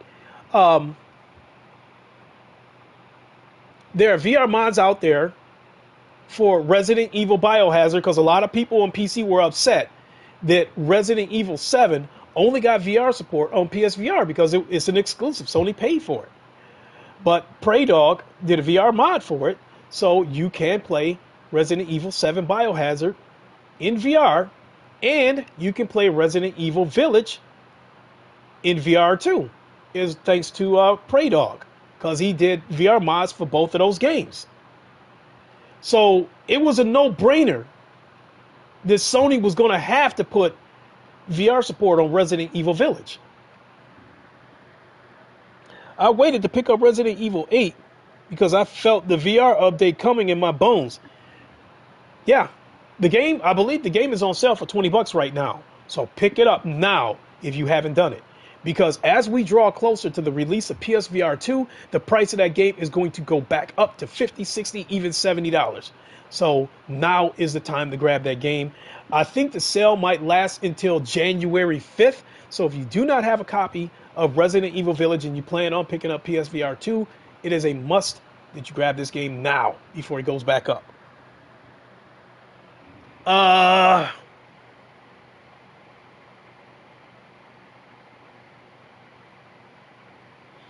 I originally thought that Contractors and Onward would eventually come to PSVR, but I do not think Onward will come to PSVR because Facebook bought the studio that developed that game. They bought Coatsink.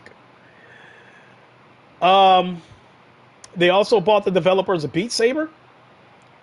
I definitely picked it up during this new sale. Absolutely, good move. Facebook also purchased the developers of Asgard's Wrath, Sanzaru. They picked them up. And I think that might be part of the reason why Sony bought Insomniac, because Insomniac has made VR games before. They made an Oculus exclusive called Stormland, and at the time that game came out, it was one of the best looking games out on PSVR. I think if Sony did not buy Insomniac, they would have been spread so thin that the next Spider-Man game would have shown it, because they probably would have been short on manpower developing that game.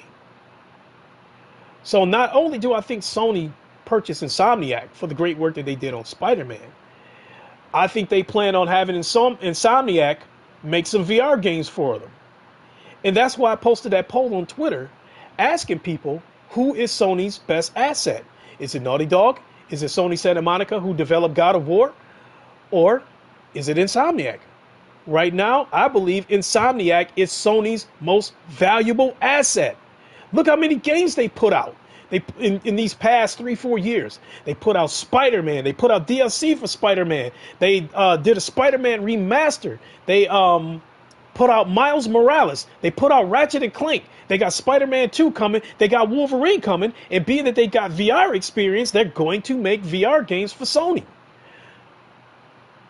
Insomniac is Sony's most valuable asset. Who's the most talented? You could argue that. You could say that maybe Naughty Dog's their most talented, but Insomniac is their most valuable. No question.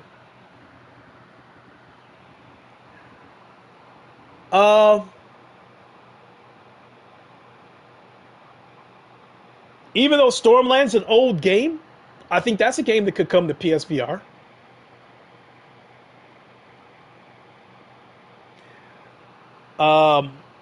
Now, there's a shooting game on PC called Pavlov. It's a VR first-person shooter game.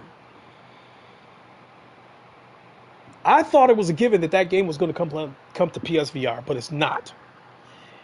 Because the developer said that some of the lighting effects that he was adding to the game was bleeding edge. And I think what he was implying is that the PS5 is not going to be strong enough to handle what he plans to do to the game in the future. So what's coming to PlayStation VR is Pavlov Shack. That is the Oculus Quest version of Pavlov.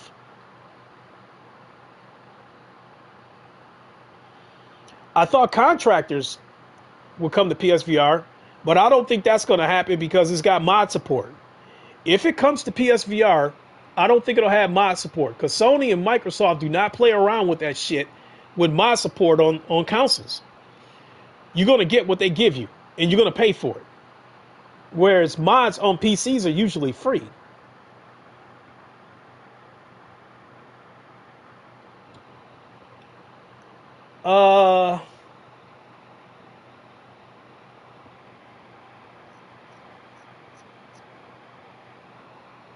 You already pre-ordered the headset? Absolutely. I purchased the Horizon bundle with the Horizon Call of the Mountain, as well as a charger. So, actually, Sony sent me an invite for a pre-order like maybe 2 weeks before pre-orders went live. And with this invite, it's basically saying we're reserving a headset for you. And when pre-orders go live, you've got 3 days to pre-order the headset. Otherwise, it goes to the next person. So, yes, I will have my PSVR 2 day one. And it's been requested that I do an unboxing. So I will unbox it live. And then I'll connect it and we'll do some live streams. I've already purchased Resident Evil Village. As far as games that have been confirmed, I'm going to get the new Firewall game, and I'm also going to get Sierra Squad. Those are 2 first-person shooter games that's going to be coming to PlayStation VR. And the reason why Insomniac is so good because of, let me see here. Because they pushed the limits of PS5.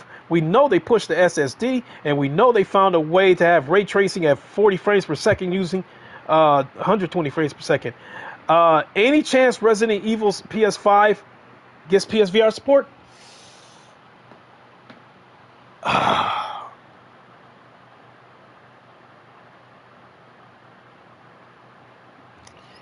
That's a really tough question to answer. Because it's already on the current PSVR.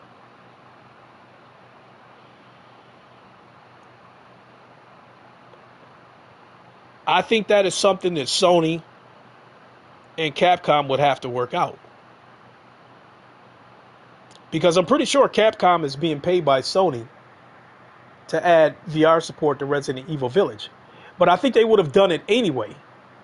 Because for a while, Resident Evil 7 was the most downloaded VR game for a while. I think until Beat Saber took the crown from them.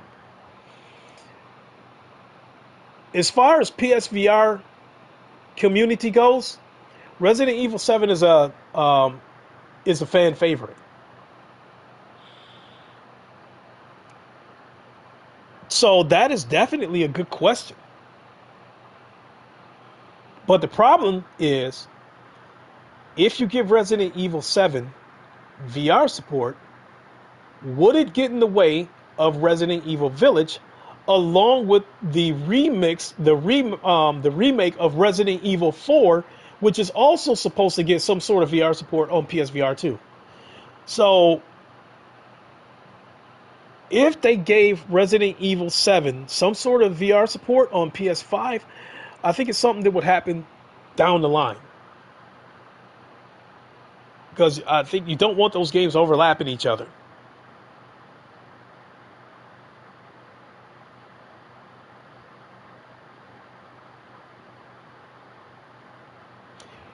So, will we get Astrobot Rescue Mission 2? I think so. I think we will.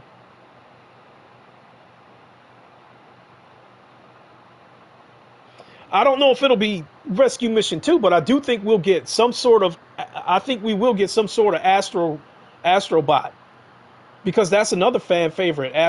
The current Astrobot Rescue Mission is another fan favorite on the current PSVR. I like it. I didn't finish it. I got about 3/4 of the way through it.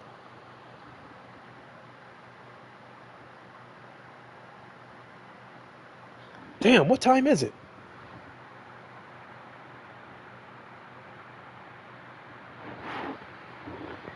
It's already 2 o'clock.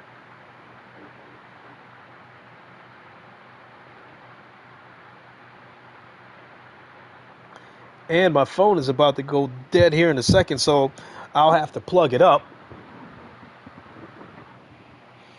I would love a new Astrobot game, both VR and flat game.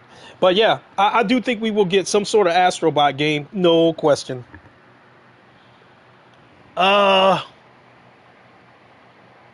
What I think I was also talking about the F-122.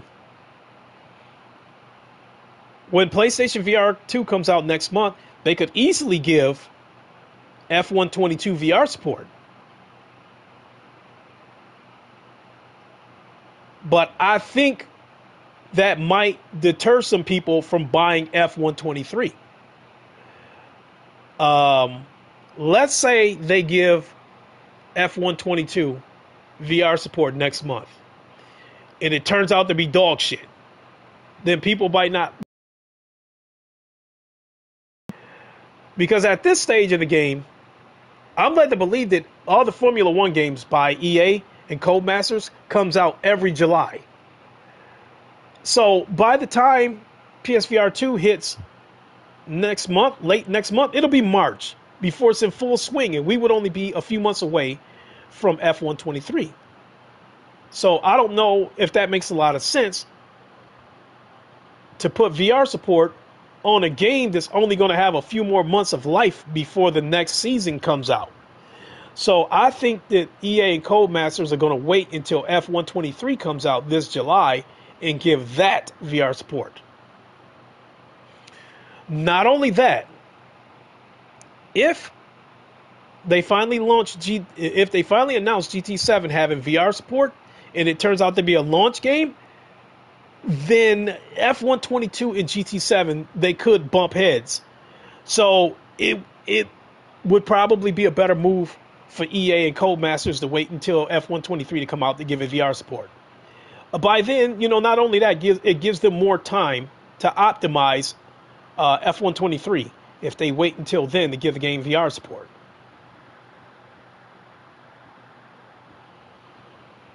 So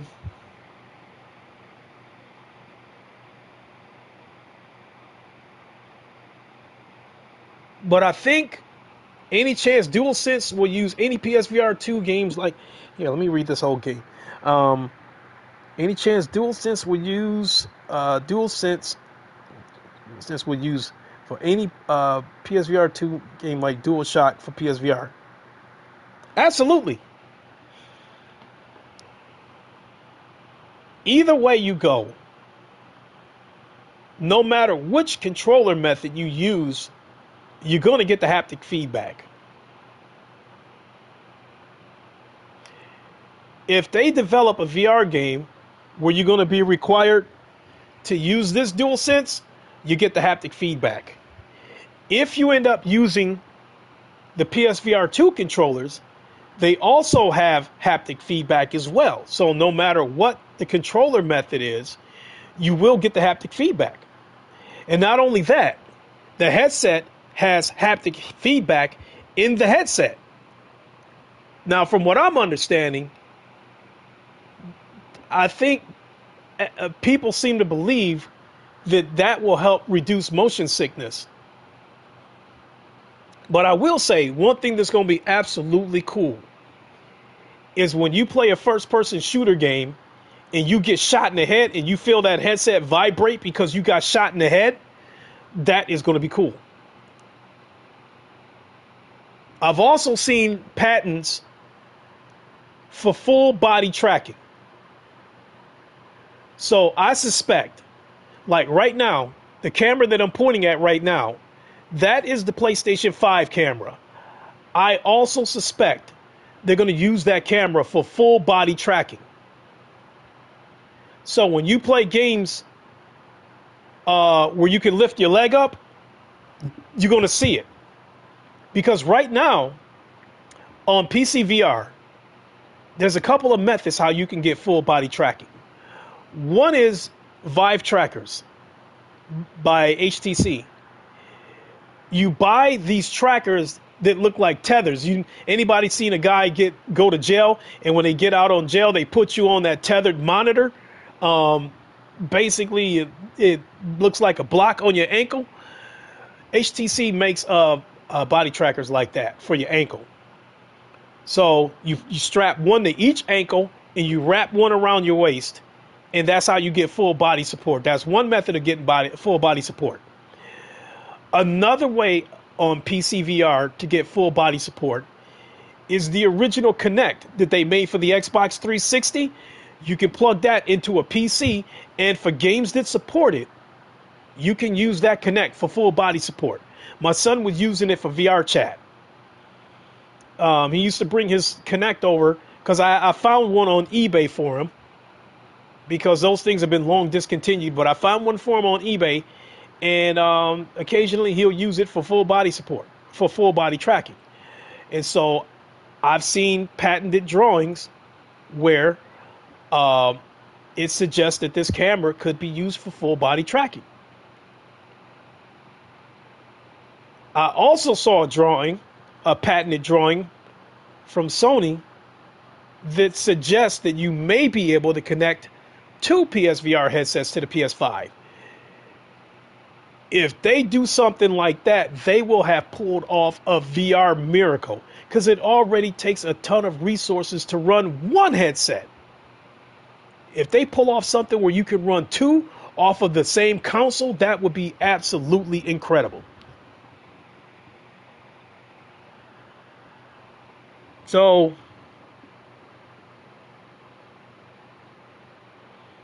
at the moment, that's really all I can think of.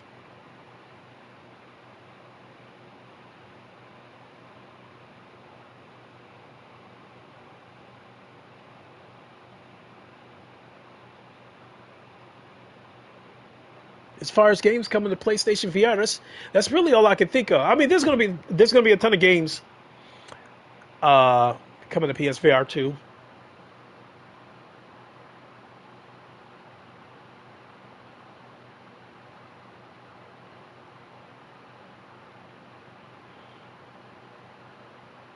I mean, there is a game that's already out on PSVR right now that is coming to PSVR 2, but I don't want to mention it because I don't want to give away that developers.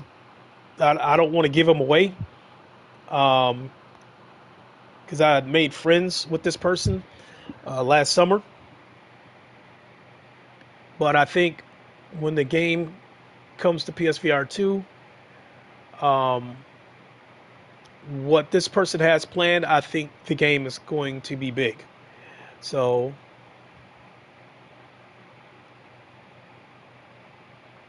I mean, when that game finally hits PSVR 2, I will talk about it. The games that you listed all make sense to be coming to PSVR 2. Yeah, absolutely. Because when PSVR 2 hits its full stride, there's going to be two revenue streams for developers. Right now, I kind of hate to say it, but kind of right now, what we're getting is bullshit. Since the Oculus Quest 2 is where the money is at right now, developers are developing these little rinky-dink games for the Oculus Quest 2, and then when they port them over to PC, it really doesn't look any different than the Oculus Quest. So we're still getting these little rinky-dink Minecraft-looking games over on PC, even though, my PC's got a 4090. Because that's extra work on the developer's part to develop the game for the Oculus Quest and then give it this huge coat of paint for PC. So that's one of the reasons why I'm excited for PSVR 2, because, like I said before, the PS5 has the power of a mid-range computer, and with all the additional features that you get, these games are going to look amazing on PSVR 2. And if they port the game over to PC, we're going to get a good-looking game. We're not going to get an Oculus Quest-looking game on PC. At the very least, we're going to get the same looking game that was on PSVR 2. So developers are going to have another revenue stream. They can make a game for PC, and they can port it over to PSVR 2 with minimal tweaks, if any, or vice versa. The foveated rendering would be a game changer. The foveated rendering is the biggest reason why a lot of these games on PSVR 2 is going to be able to keep up with PC. Because currently, right now, like using this HP Reverb, for example, the sweet spot in the center of the lenses is extra crisp. It is extra sharp. But everything around the outer edges is blurry. PSVR 2 is going to have eye tracking and foveated rendering. The foveated rendering, what it does is, like the foveated rendering in this headset, like I said, the sweet spot in the middle is where most of the resources are concentrated. And then everything else, as you gradually go further out, gets blurrier and blurrier in order to save resources.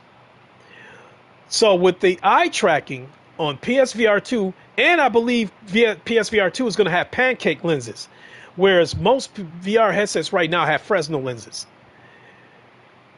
Pancake lenses are going to be extra thin, they're going to be lighter, and they won't have these funny looking spiraled rings that you see inside of these Fresnel lenses.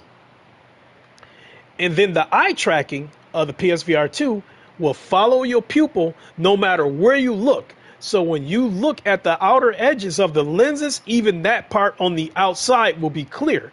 So what it will do with the eye tracking is everywhere your eye moves, it will focus all the resources to wherever your eye moves, and everything else that you don't see will be blurry. It only renders what you're looking at. So currently with this headset, let's say I'm looking, my head is pointed straight ahead, right? If I want to see something on the left clearly, I have to turn my head to the left and look at it. Otherwise, if I keep my head straight, but I look to the left with my eyes, everything will be blurry because I'm looking at the edges of the lenses. With PSVR 2, you can keep your head straight and move your eyes all over the place, and no matter where you look, it will be clear. So that's another reason why, from what I'm understanding,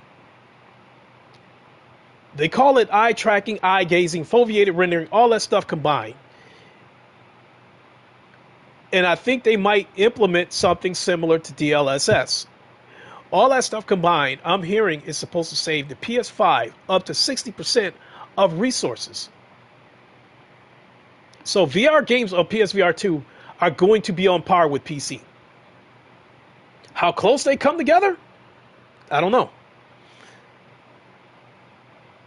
But it's going to be close. And so, because of that, in my opinion, when PSVR 2 hits, I don't think you'll need to get a PC if you don't want one. If you don't want to spend the type of money that I have, like my computer that's got this 4090 in it, I've got over $4,000 in that computer. Just the 4090 alone was $1,600. And then the 12900K that's in there is, at the time that I bought it, was, I believe, $640. Talking $2,200 just for a CPU and a GPU. And then at the time, I put 64 gigs of DDR4 RAM in there. That was about $340 for that. I put two M.2 drives in it. I put a Samsung 980 Pro, 1 terabyte. That was $180. And I also put a Samsung 970 Evo in there, which was $160. Also put two Western Digital SSDs in there, which I think were about $50 a piece. And I've also got a 5 terabyte external hard drive attached to it. What else do I have? Cooler, water, MSI liquid cooler. That was about $160. Trying to think what else ended up costing a pretty penny. The power supply, I got a 1,000 watt power supply in there. Corsair 1,000 watt power supply. That was about $190.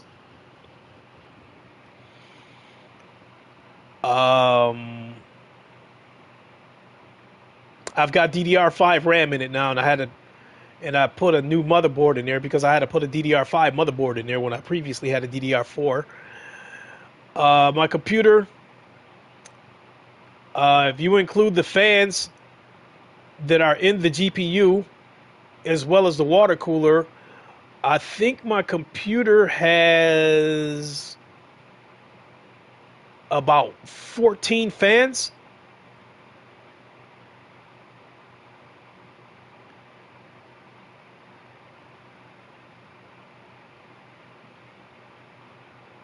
You know, but that's including the fan that's in the power supply, the fan that's inside the fan that runs the pump for the water cooler, the 3 fans that attach to the water cooler.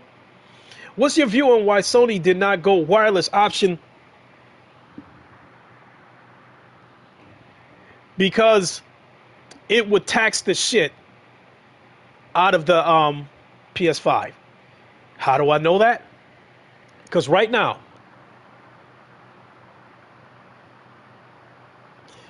just a second. Let me go grab something.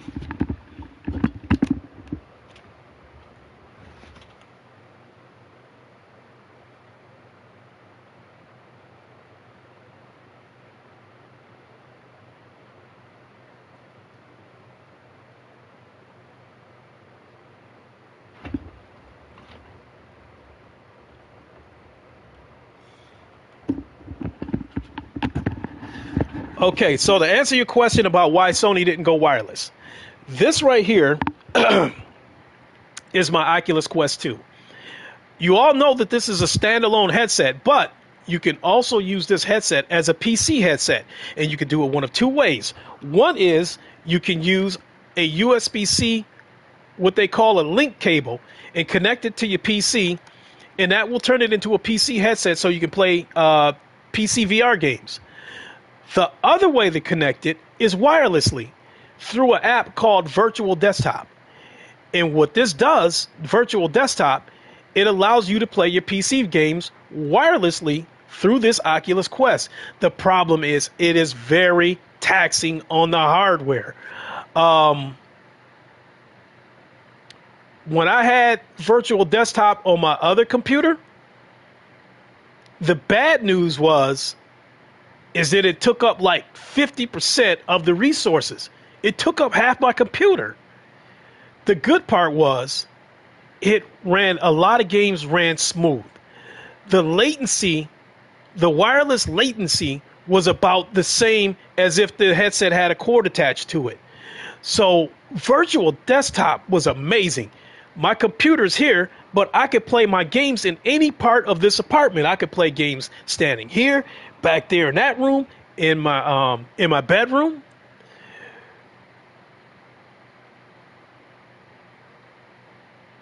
I think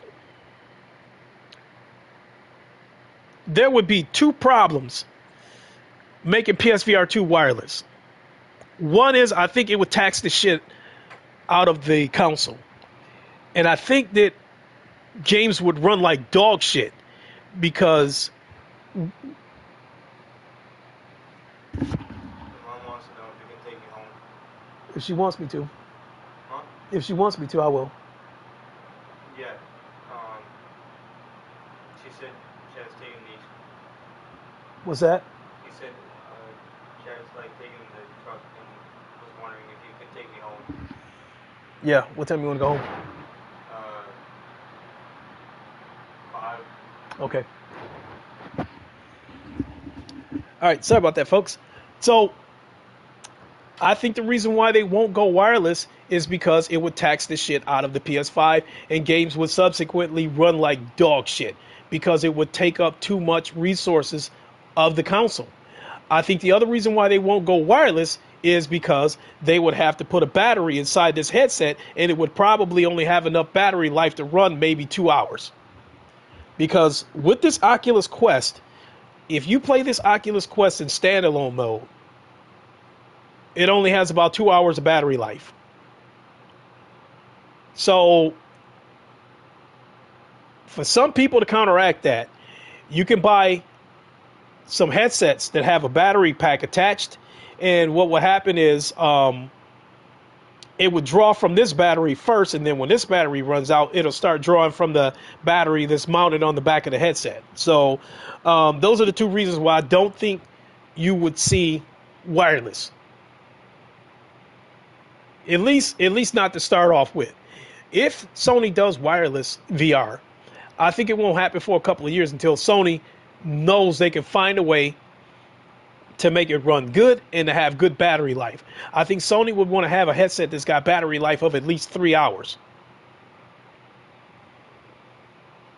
Because I think what you don't want is a headset that only has about 2 hours of battery life, but it takes 4 hours to charge it up. So the technology is there; it can be done, but I don't think it makes a lot of sense right now.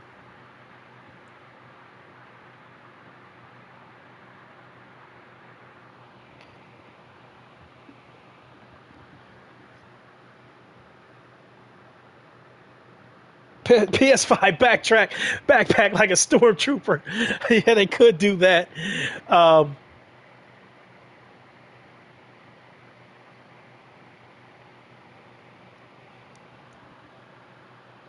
So yeah, I'm definitely looking forward to that. Oh, you know what? And so while we're on this game, you guys have seen me do this before.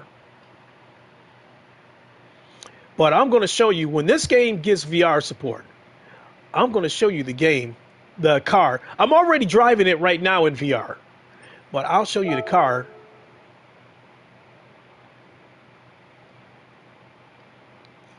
So let's change cars. Is it possible a laptop and a backpack can give you PCVR experience?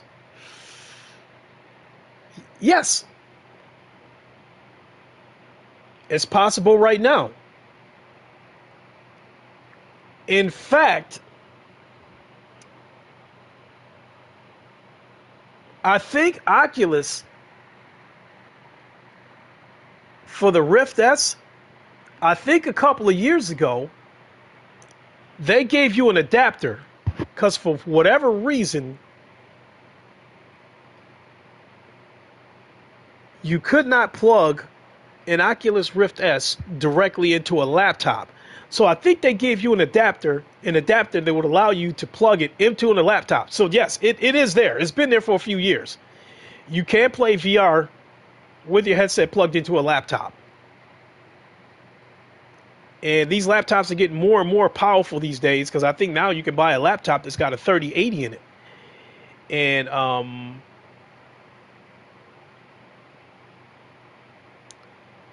And a 3080 is a pretty powerful GPU to play VR games. But here's one of the cars. I'm looking forward to driving this car in VR when PSVR 2 hits. I can drive this car right now, but there's only two ways I can drive this car. One is on Project Cars 2. This car is on Project Cars 2. I can drive it that way in VR. Or the mods on Assetto Corsa. Build an arm BAM with a small LCD screen and keyboard like Power Glove or Pip-Boy, like it Fallout, as the interface to the laptop. This Oculus Quest, they've done so many updates to this thing that now you can do office work with this headset now, I believe. With the headset on, you can open up like 3 windows, virtual windows in front of you, and then this headset has hand tracking, so you can navigate without needing a controller. So, and I think you can pull up like a virtual keyboard, so you can tap it without having to use a controller. You can type with that virtual keyboard, and you can have like multiple windows open and navigate through these windows by, making finger gestures and stuff like that, because your hand is the controller now. So all this stuff you guys are talking about is already out on PC VR, and it's been out for a while, but PC VR is niche. A lot of people do not know about it. You guys, when PSVR 2 comes out, true, I was thinking most laptop stuff shut off when you close the screen. When PSVR 2 comes out, and you guys are gonna say, "Wow, PSVR can do this, PSVR can do that," and we're gonna sit here and say this shit's already been out for years on PC. I was thinking most laptops were shut off when you close. Okay, I get what you're saying. I don't know, because I've never done any kind of VR on a laptop. But that is an interesting question. I get what you're saying now. Could you put that laptop in a backpack with it closed, with a VR headset connected to it, wired or wirelessly, and play VR games? I don't know, but I wouldn't be surprised if that's out there, though.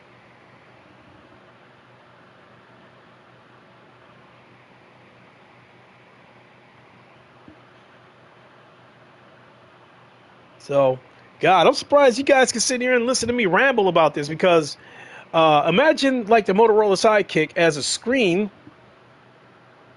and interface for the laptop. I'm the wrong person to talk to when it comes to phones, because I'm a person that'll buy a basic phone. I mean, now don't get me wrong, I don't pull into a gas station and just grab any phone off the shelf. I've been with Boost Mobile like 10 years. And they do a fairly good job of keeping up with the latest phones. So whenever I've been going through them whenever I want a new phone. But I don't believe in paying $1,200 and shit like that for an iPhone. But I definitely can't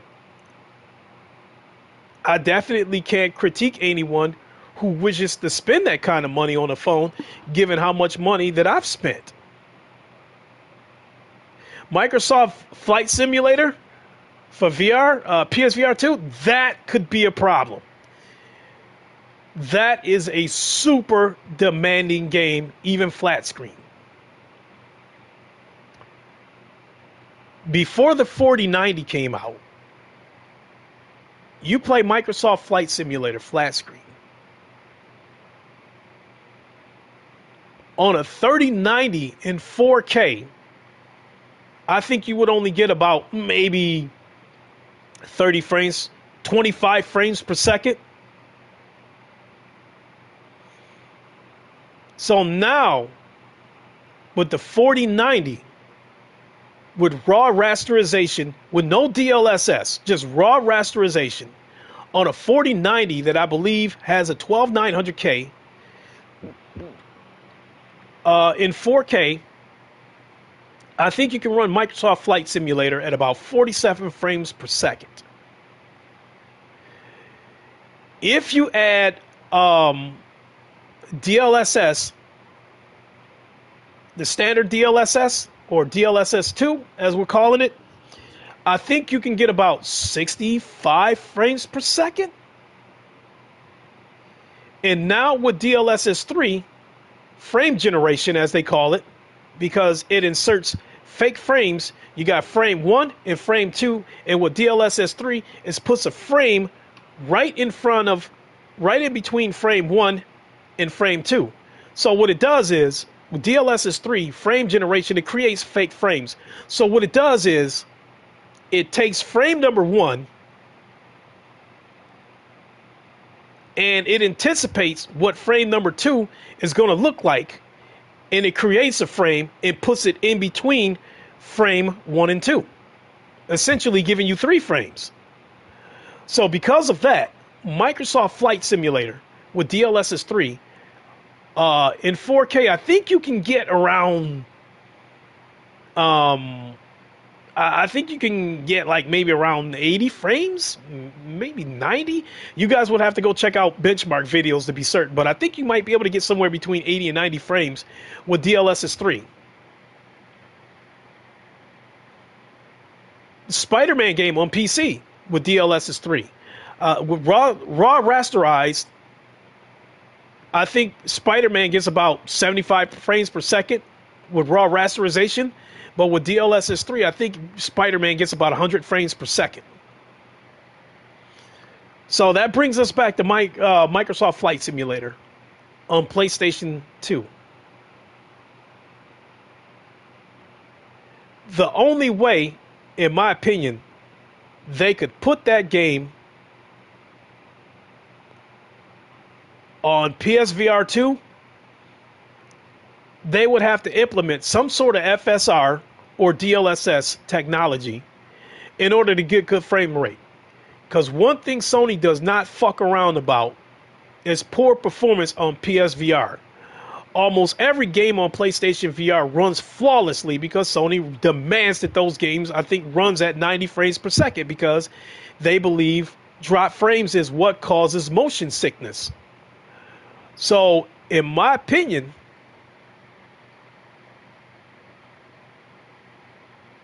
it would come down to two things for Microsoft Flight Simulator to be on PSVR 2. One is it would come down to Sony and Microsoft agreeing on the game coming to PSVR 2. The other is that Sony probably won't let the game onto their platform unless it can run at 90 frames per second. So, short story long, if you were to put a gun in my head and ask me if Microsoft Flight Simulator is coming to PlayStation VR 2, the answer right now would be no, until they find a way to better optimize it. It is a very demanding game. All these 4090 benchmarks that you see all over the place, two of the most demanding games that they use for these benchmarks is Cyberpunk and Microsoft Flight Simulator. Those two games are highly demanding. When I had the 3080 Ti in this computer, I did two benchmarks on Cyberpunk because I have that game. Raw rasterization with no DLSS, I was getting about maybe 40 something frames per second. And then with DLSS 2 on auto, now keep in mind this is ultra settings though. This is ultra setting with ray tracing on. With DLSS 2 for Cyberpunk, I was getting, I want to say about 62 frames per second, some shit like that. That's with the 3080. But now with this 4090, raw rasterization, I get about 60 frames per second with raw rasterization. I get about 90 frames per second with DLSS2. And I think with frame generation, DLSS3, I think I benchmarked that once, and I was getting about 100 frames per second with DLSS3.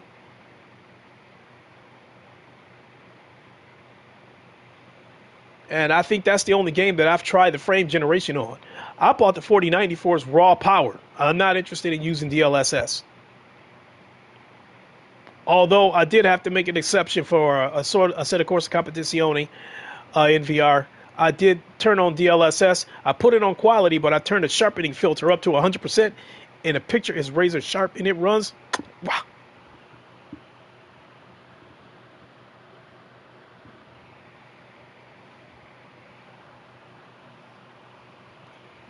So, holy smokes, how long have I been blabbing? At least a couple of hours.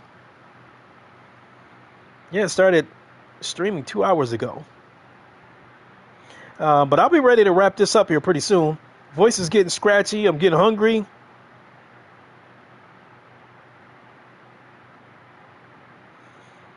But I can't thank you guys enough for tuning in. This has really been fun. I knew I was going to do something on New Year's because let's face it. A lot of us rung in the New Year at midnight. You wake up this morning.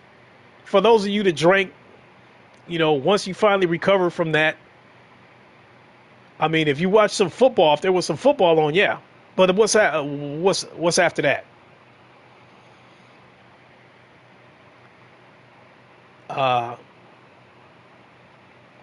Just put Insomniac on Flight Simulator. They would definitely optimize it. Here is the other car that I can't wait to drive in VR. Although I've already driven this car. This is the Mazda 787B. This car has a unique sound to it. It's got a high-pitched scream to it. This car was the first Japanese car to win the 24 Hours of Le Mans in 1991. Said, I'm working for the new year? Oh, shit. So, this car was so loud in the 24 Hours of Le Mans that the announcers had to warn people that the car was coming so they could cover their ears. This car was capable of producing 900 horsepower. But for reliability issues, to make sure that the car didn't break down, they tuned it down to 700 horsepower. And as I stated, it was the first Japanese car to win the 24 Hours of Le Mans. And then it was outlawed the next year. I spent years trying to find out why the car was outlawed the next year. The way news articles, the way the headlines made it sound, they made it sound like Mazda cheated or something. What it was is there was a rule effect. There was a rule change that was about to take effect the next year. And one of the rule changes was because they wanted to try to get people to move closer towards hybrid engines and electric engines. So in part of forcing people in that direction, they outlawed the rotary engine. And this car had a rotary engine in it. So the next year, the rotary engine was banned from competition. So it just so happens that Mazda won the 24 Hours of Le Mans on the very last year that the rotary engine was legal.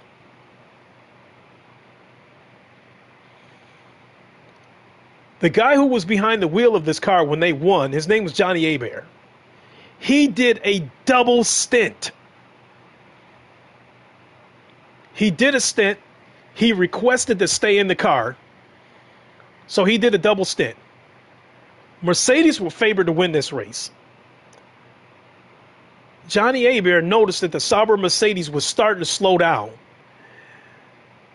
The wear and tear that the race was putting on these cars was starting to take a toll on the Mercedes. So they started slowing down because the car was having problems, and they were trying not to push the car so they could try to nurse it. And once Johnny Abear suspected that they were slowing down, they told him to push it, to start trying to push them harder and make them go faster to try to make their car break down. And they ended up coming into the pits, and Mazda went past them, took the lead, and won the race. At the end of the race, Johnny Abear was so exhausted that he was damn near unconscious. They had to pull him out of the car and immediately take him to the hospital. Because of that, I had been fascinated with this car. And to drive this car in VR, what are your thoughts on MetaQuest 3? Would it be better than PSVR 2? I'll get to that in a second. So I've driven this car under a couple of circumstances in VR. I've driven this car in VR on GT Sport. The problem is that GT Sport does not have a multiplayer in VR. You can only do time trials, or you can do one-on-one against the AI, which the AI has about as much intelligence and competitiveness as a kindergartner. The other way I was able to drive this car is on Assetto Corsa through the mods. So it's going to be fun to drive this car in VR on this game, actually online, competing against, the GT community. So I'm definitely looking forward to that. So to answer your question about Quest 3 being better than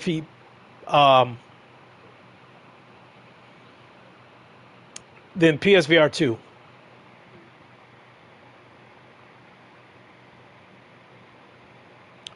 From what I'm understanding, as a standalone headset, it's supposed to have much more power than the Oculus Quest 2. Because right now, the Oculus Quest 2 has a Qualcomm, I think, XL2 chip in it. And at the time, that's a mobile chip. So basically, this Oculus Quest 2 has a mobile phone chip in it. And hence, that's why you get a lot of these games that have these rinky-dink Roblox-looking graphics. Now, from what I understand with Quest 3, it's going to have the latest chipset, and it's going to have the latest chip in there. It's going to be much more powerful than the Quest 2. So much to the point that some people think you might be able to play PC games on the Oculus Quest 3 as a standalone. But we also know that the Quest 3 is also going to be a PC VR headset as well. It is rumored that it will have eye tracking and pancake lenses.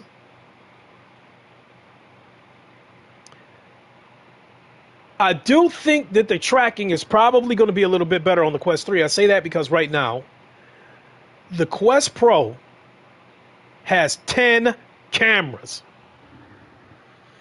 Let me show you this Quest 2. You see, it's hard for you guys to see it. But these black dots on the Quest 2 are cameras. There's a camera here, a camera here, and then there's a camera there, and a camera. Oh, actually, I was looking in the wrong spots. Here's a camera here, and then jeez, I got it so bright you guys can't see the two.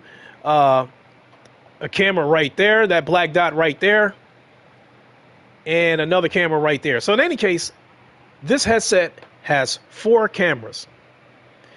The Oculus Quest Pro, that's out right now, has a total of 10 cameras. It has 4 cameras on the headset. It actually has 14 cameras. It has the four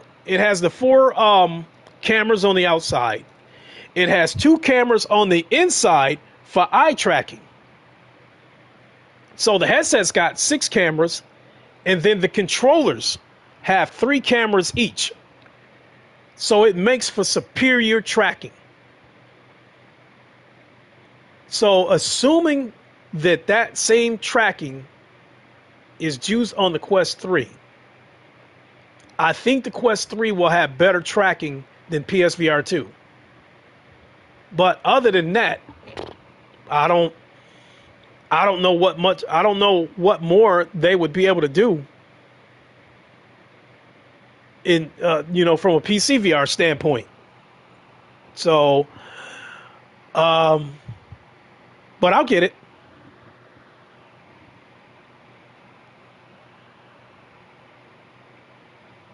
Did my phone die yet? Yep, my phone officially died.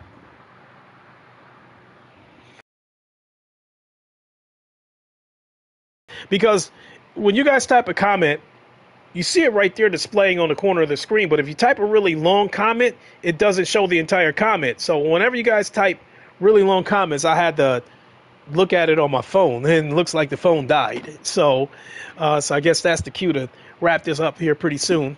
So, but I do want to say that, a couple of my friends are streaming right now.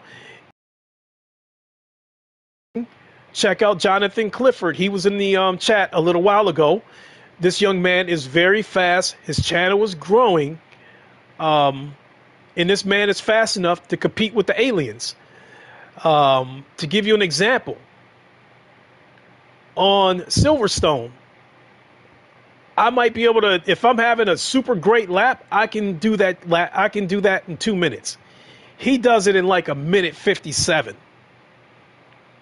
So this young man is alien fast. So if you want to see a set of Corsa Competizione sim racing, check out Jonathan Clifford. I believe he's streaming right now. And when he streams for hours. I mean, I've seen him do 8-hour streams. My friend Sick Humor, he's live right now. He does a variety of things.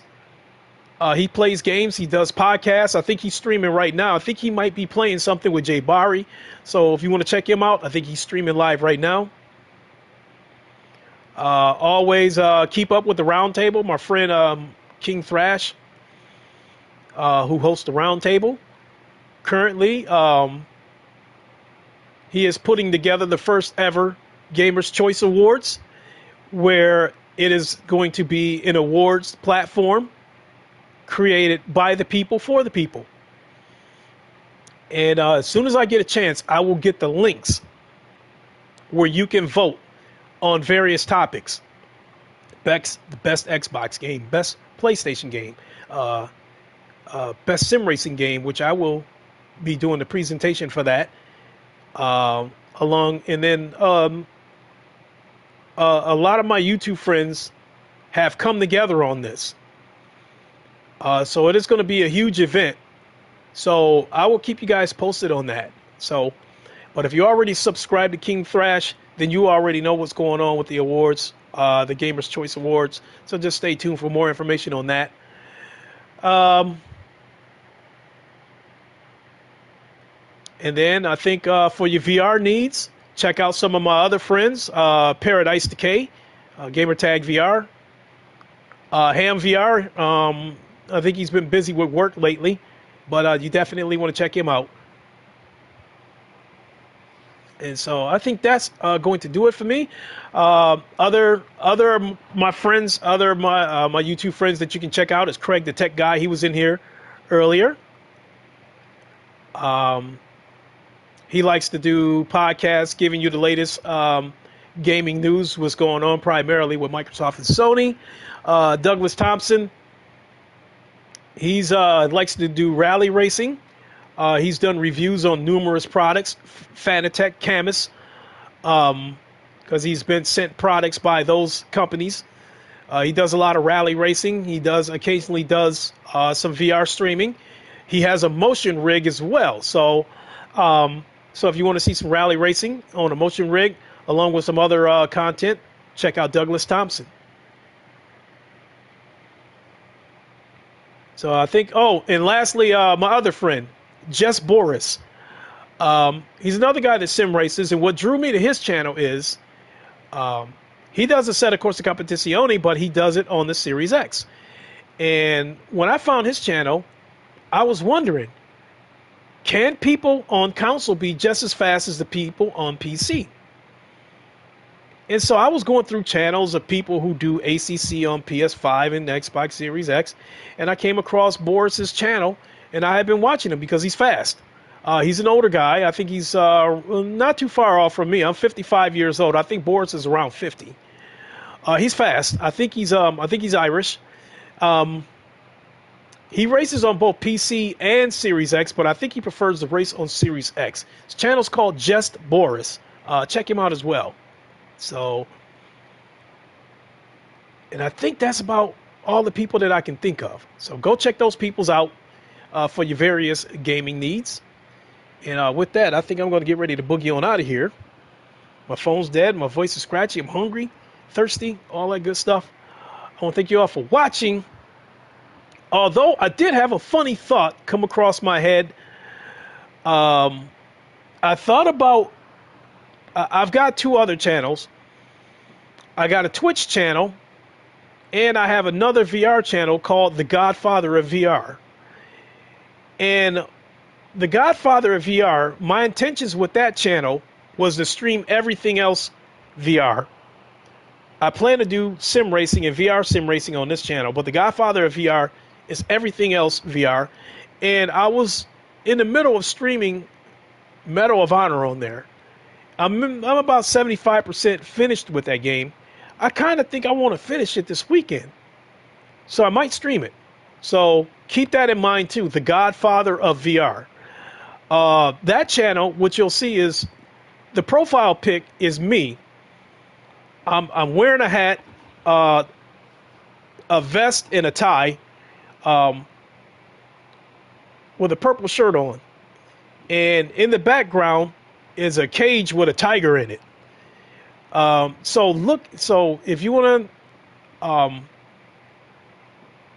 so yeah, I'm thinking about streaming Medal of Honor and finish that off because I don't go back to work until Tuesday. So I'm thinking about, maybe later on this evening, do a little bit of Medal of Honor on the Godfather of VR channel. So keep that in mind too. So, or another thing you could, or what you could do is just, if I should decide to stream it, keep an eye on this channel and I'll post something in the community tab and I'll put a link in the community tab to the other channel, and then you can come check me out playing Medal of Honor in VR. So with that, I know I'm definitely done now. I want to thank you all for watching. This has really, really been fun, and that's one of the things I like about my channel not being too big is that I can interact with everybody. I can answer just about any comment that I see. I mean, who wouldn't want to do YouTube for a living and get paid for something that you love to do? But at the same time, I enjoy being able to interact with everybody. And that's one of the reasons why I like my channel the way it is right now. So thank you all for watching. And we will see you all on the next one. So one way, shape, or form, I will do something here within the next 12 hours. And so I think I'm going to go ahead and hang it up. And we'll see you on the next stream. Until then, you all know the line. Listen to my voice. You all know the line. Wakanda forever. Long live the king. And deuces. Happy New Year, everybody. Have a good one. We will see you all soon.